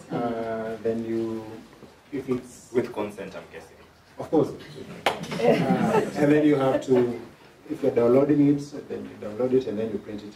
And then you have to sign a certificate that gives, basically step by step. I took a photo, I was using Samsung, what is this, S7. Then I went to a computer, I turned it on, I downloaded. The computer was Lenovo, model X, Y, Z, and so on. Then I downloaded it, then I printed it. The printer was model X, Y, and so on. And now this is the photograph and I'm presenting it, and then you sign. That's it. And the physical evidence like clothes and all that? Yeah, all those can be used. What did you mean by tampering with evidence? I didn't understand it. What Getting in the way. Like if you collected the evidence, I'm guessing if you collected the evidence badly. You stored it in the wrong way, like. In fact, chain of custody actually, because that's one of the questions we have issues with. Especially for rape cases, one of the biggest problems that we have is chain of custody. I have personally, when I worked at FIDA, been in a police station where they were using the bed sheet that had been the rape where it had happened. They were using it to protect themselves from sunlight. Now, yes, it was a curtain now. It had become a curtain with all the evidence there because, number one, the biggest challenges that we have with chain of custody is collection of the evidence. Government chemist bado ni ule moja in Kenya, and then also police officers do not have lockers in Kenya where they keep back. By the way, it is their duty to collect. So if you go to MSF Kibra right now, their fridges are full like this. And they keep telling us one of the biggest things that they don't know what to do is they have evidence that has been there for more than a year. And it has never been collected back by the police. Because at the post-rape care form, right at the bottom right corner, there's a place where the investigating officer has to sign when he collects the evidence from the facility. So Medicine Sans Frontier will keep the evidence. If the girl, for instance, came with clothes, nini, they are all collected and stored very well. And then the investigating officer has to pick them. When he picks them, he signs. But the biggest problem that we have is that they don't have lockers to keep this. So what happens is that this same police officer today was an investigating officer for a rape case. Tomorrow he's assigned to go and do beat and patrol. Uko, Nairobi University, where they're going on strike. He has left the evidence. But because they don't have storage for this evidence, what happens is that a lot of times, evidence is compromised. Evidence is compromised. And as defense lawyers, this is where we thrive. Because we will come and, beyond reasonable doubt, we will hammer that evidence to show that it was tampered. The chain of custody was broken. When this person got it, and then we ask, okay, so you got it from Moyale. How did it get to Nairobi? Or for instance, it was collected there, and then it's coming for testing in Government Chemist Nairobi. How was it transported? We put it in a modern coast bus, ukapatia nani conductor. That it's already tampered. It's already tampered. Because how was it moved from that place to this other place? If I can be able to demonstrate as the defense lawyer that you put it there, the conductor sijui akaeka ndani akatoa akaeka, it got there, it was not even picked by the police officer from Baska. It was picked, you sent a taxi driver to come, chain of custody broken. So that is the biggest problem that we have with especially sexual violence cases. The chain of custody is never maintained, it's never a clean one. There is a bill that is being currently drafted by Honorable Gathoni Wamushoba. I don't know how many of us know about it.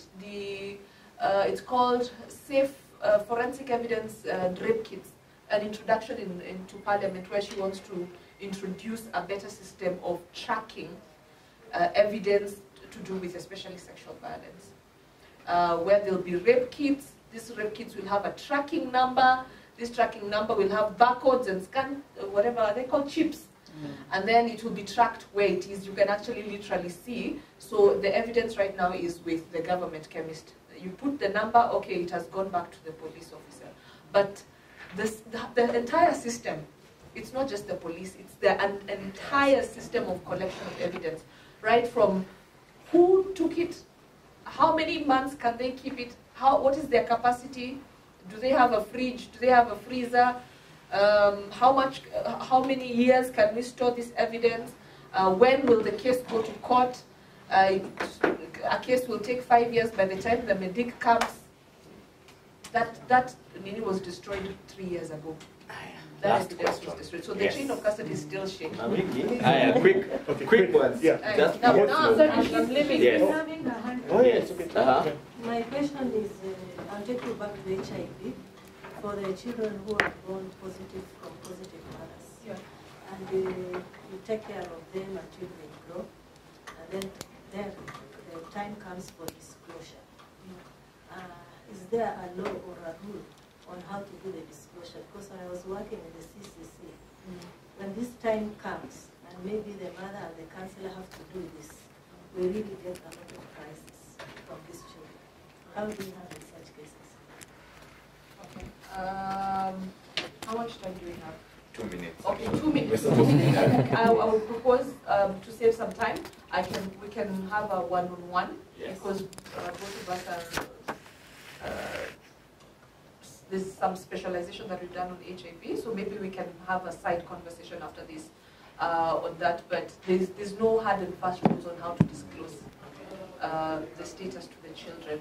But there's what we call like humane principles in terms of how to do it.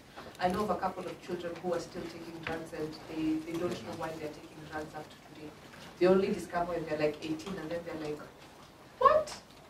I'm positive. Yeah. Or when they're going to boarding schools and then their parents have packed the ARV drugs and then they get to the inspection and then the teacher is like, oh, women who are ARVs. That's how they discover that they are positive. All right. Yeah. Good. Another question?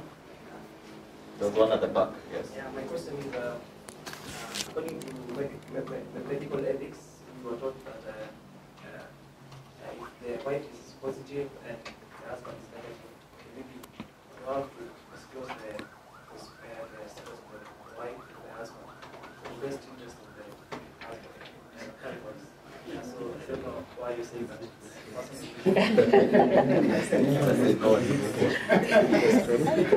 Did they also teach you the right to self-protection?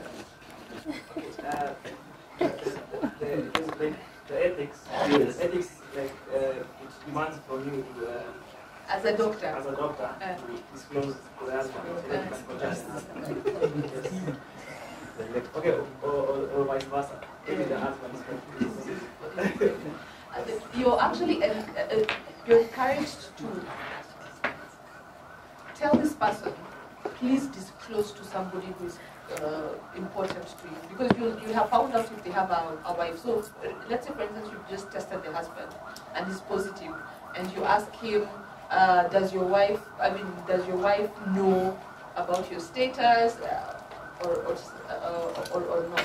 But you're not supposed to disclose this person's status to a third party unless they present a probable risk. And the probable risk, you have picked it out if this person is saying that I am going Akiamungu after this, I am going round. Well, the case was like the wife refuses to tell the husband. Yeah. So, like, you as a doctor is supposed to tell the husband. No.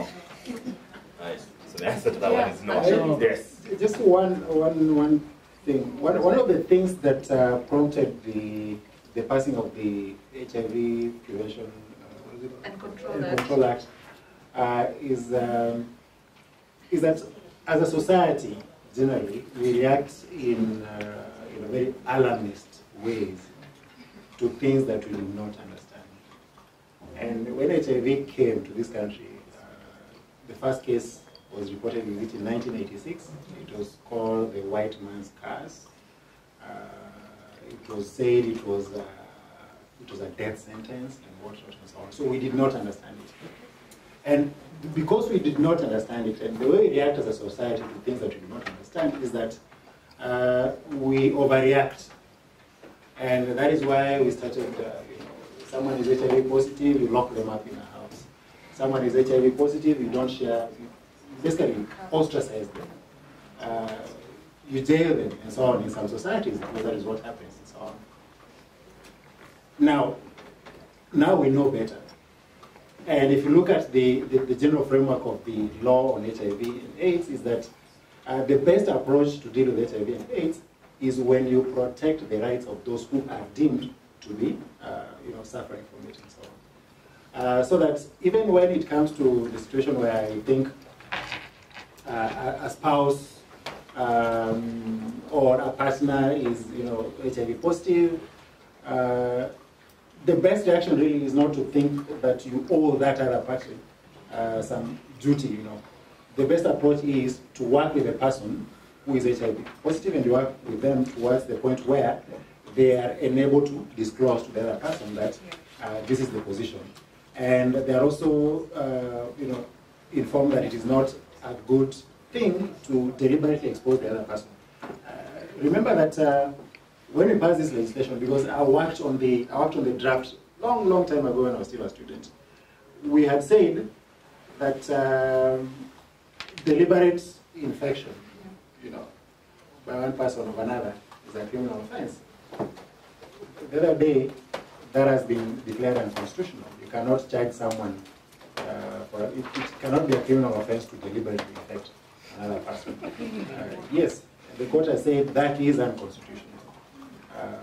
So we look for other ways of dealing with these things. We should not, shouldn't be a knee-jerk reaction, especially when it comes to HIV.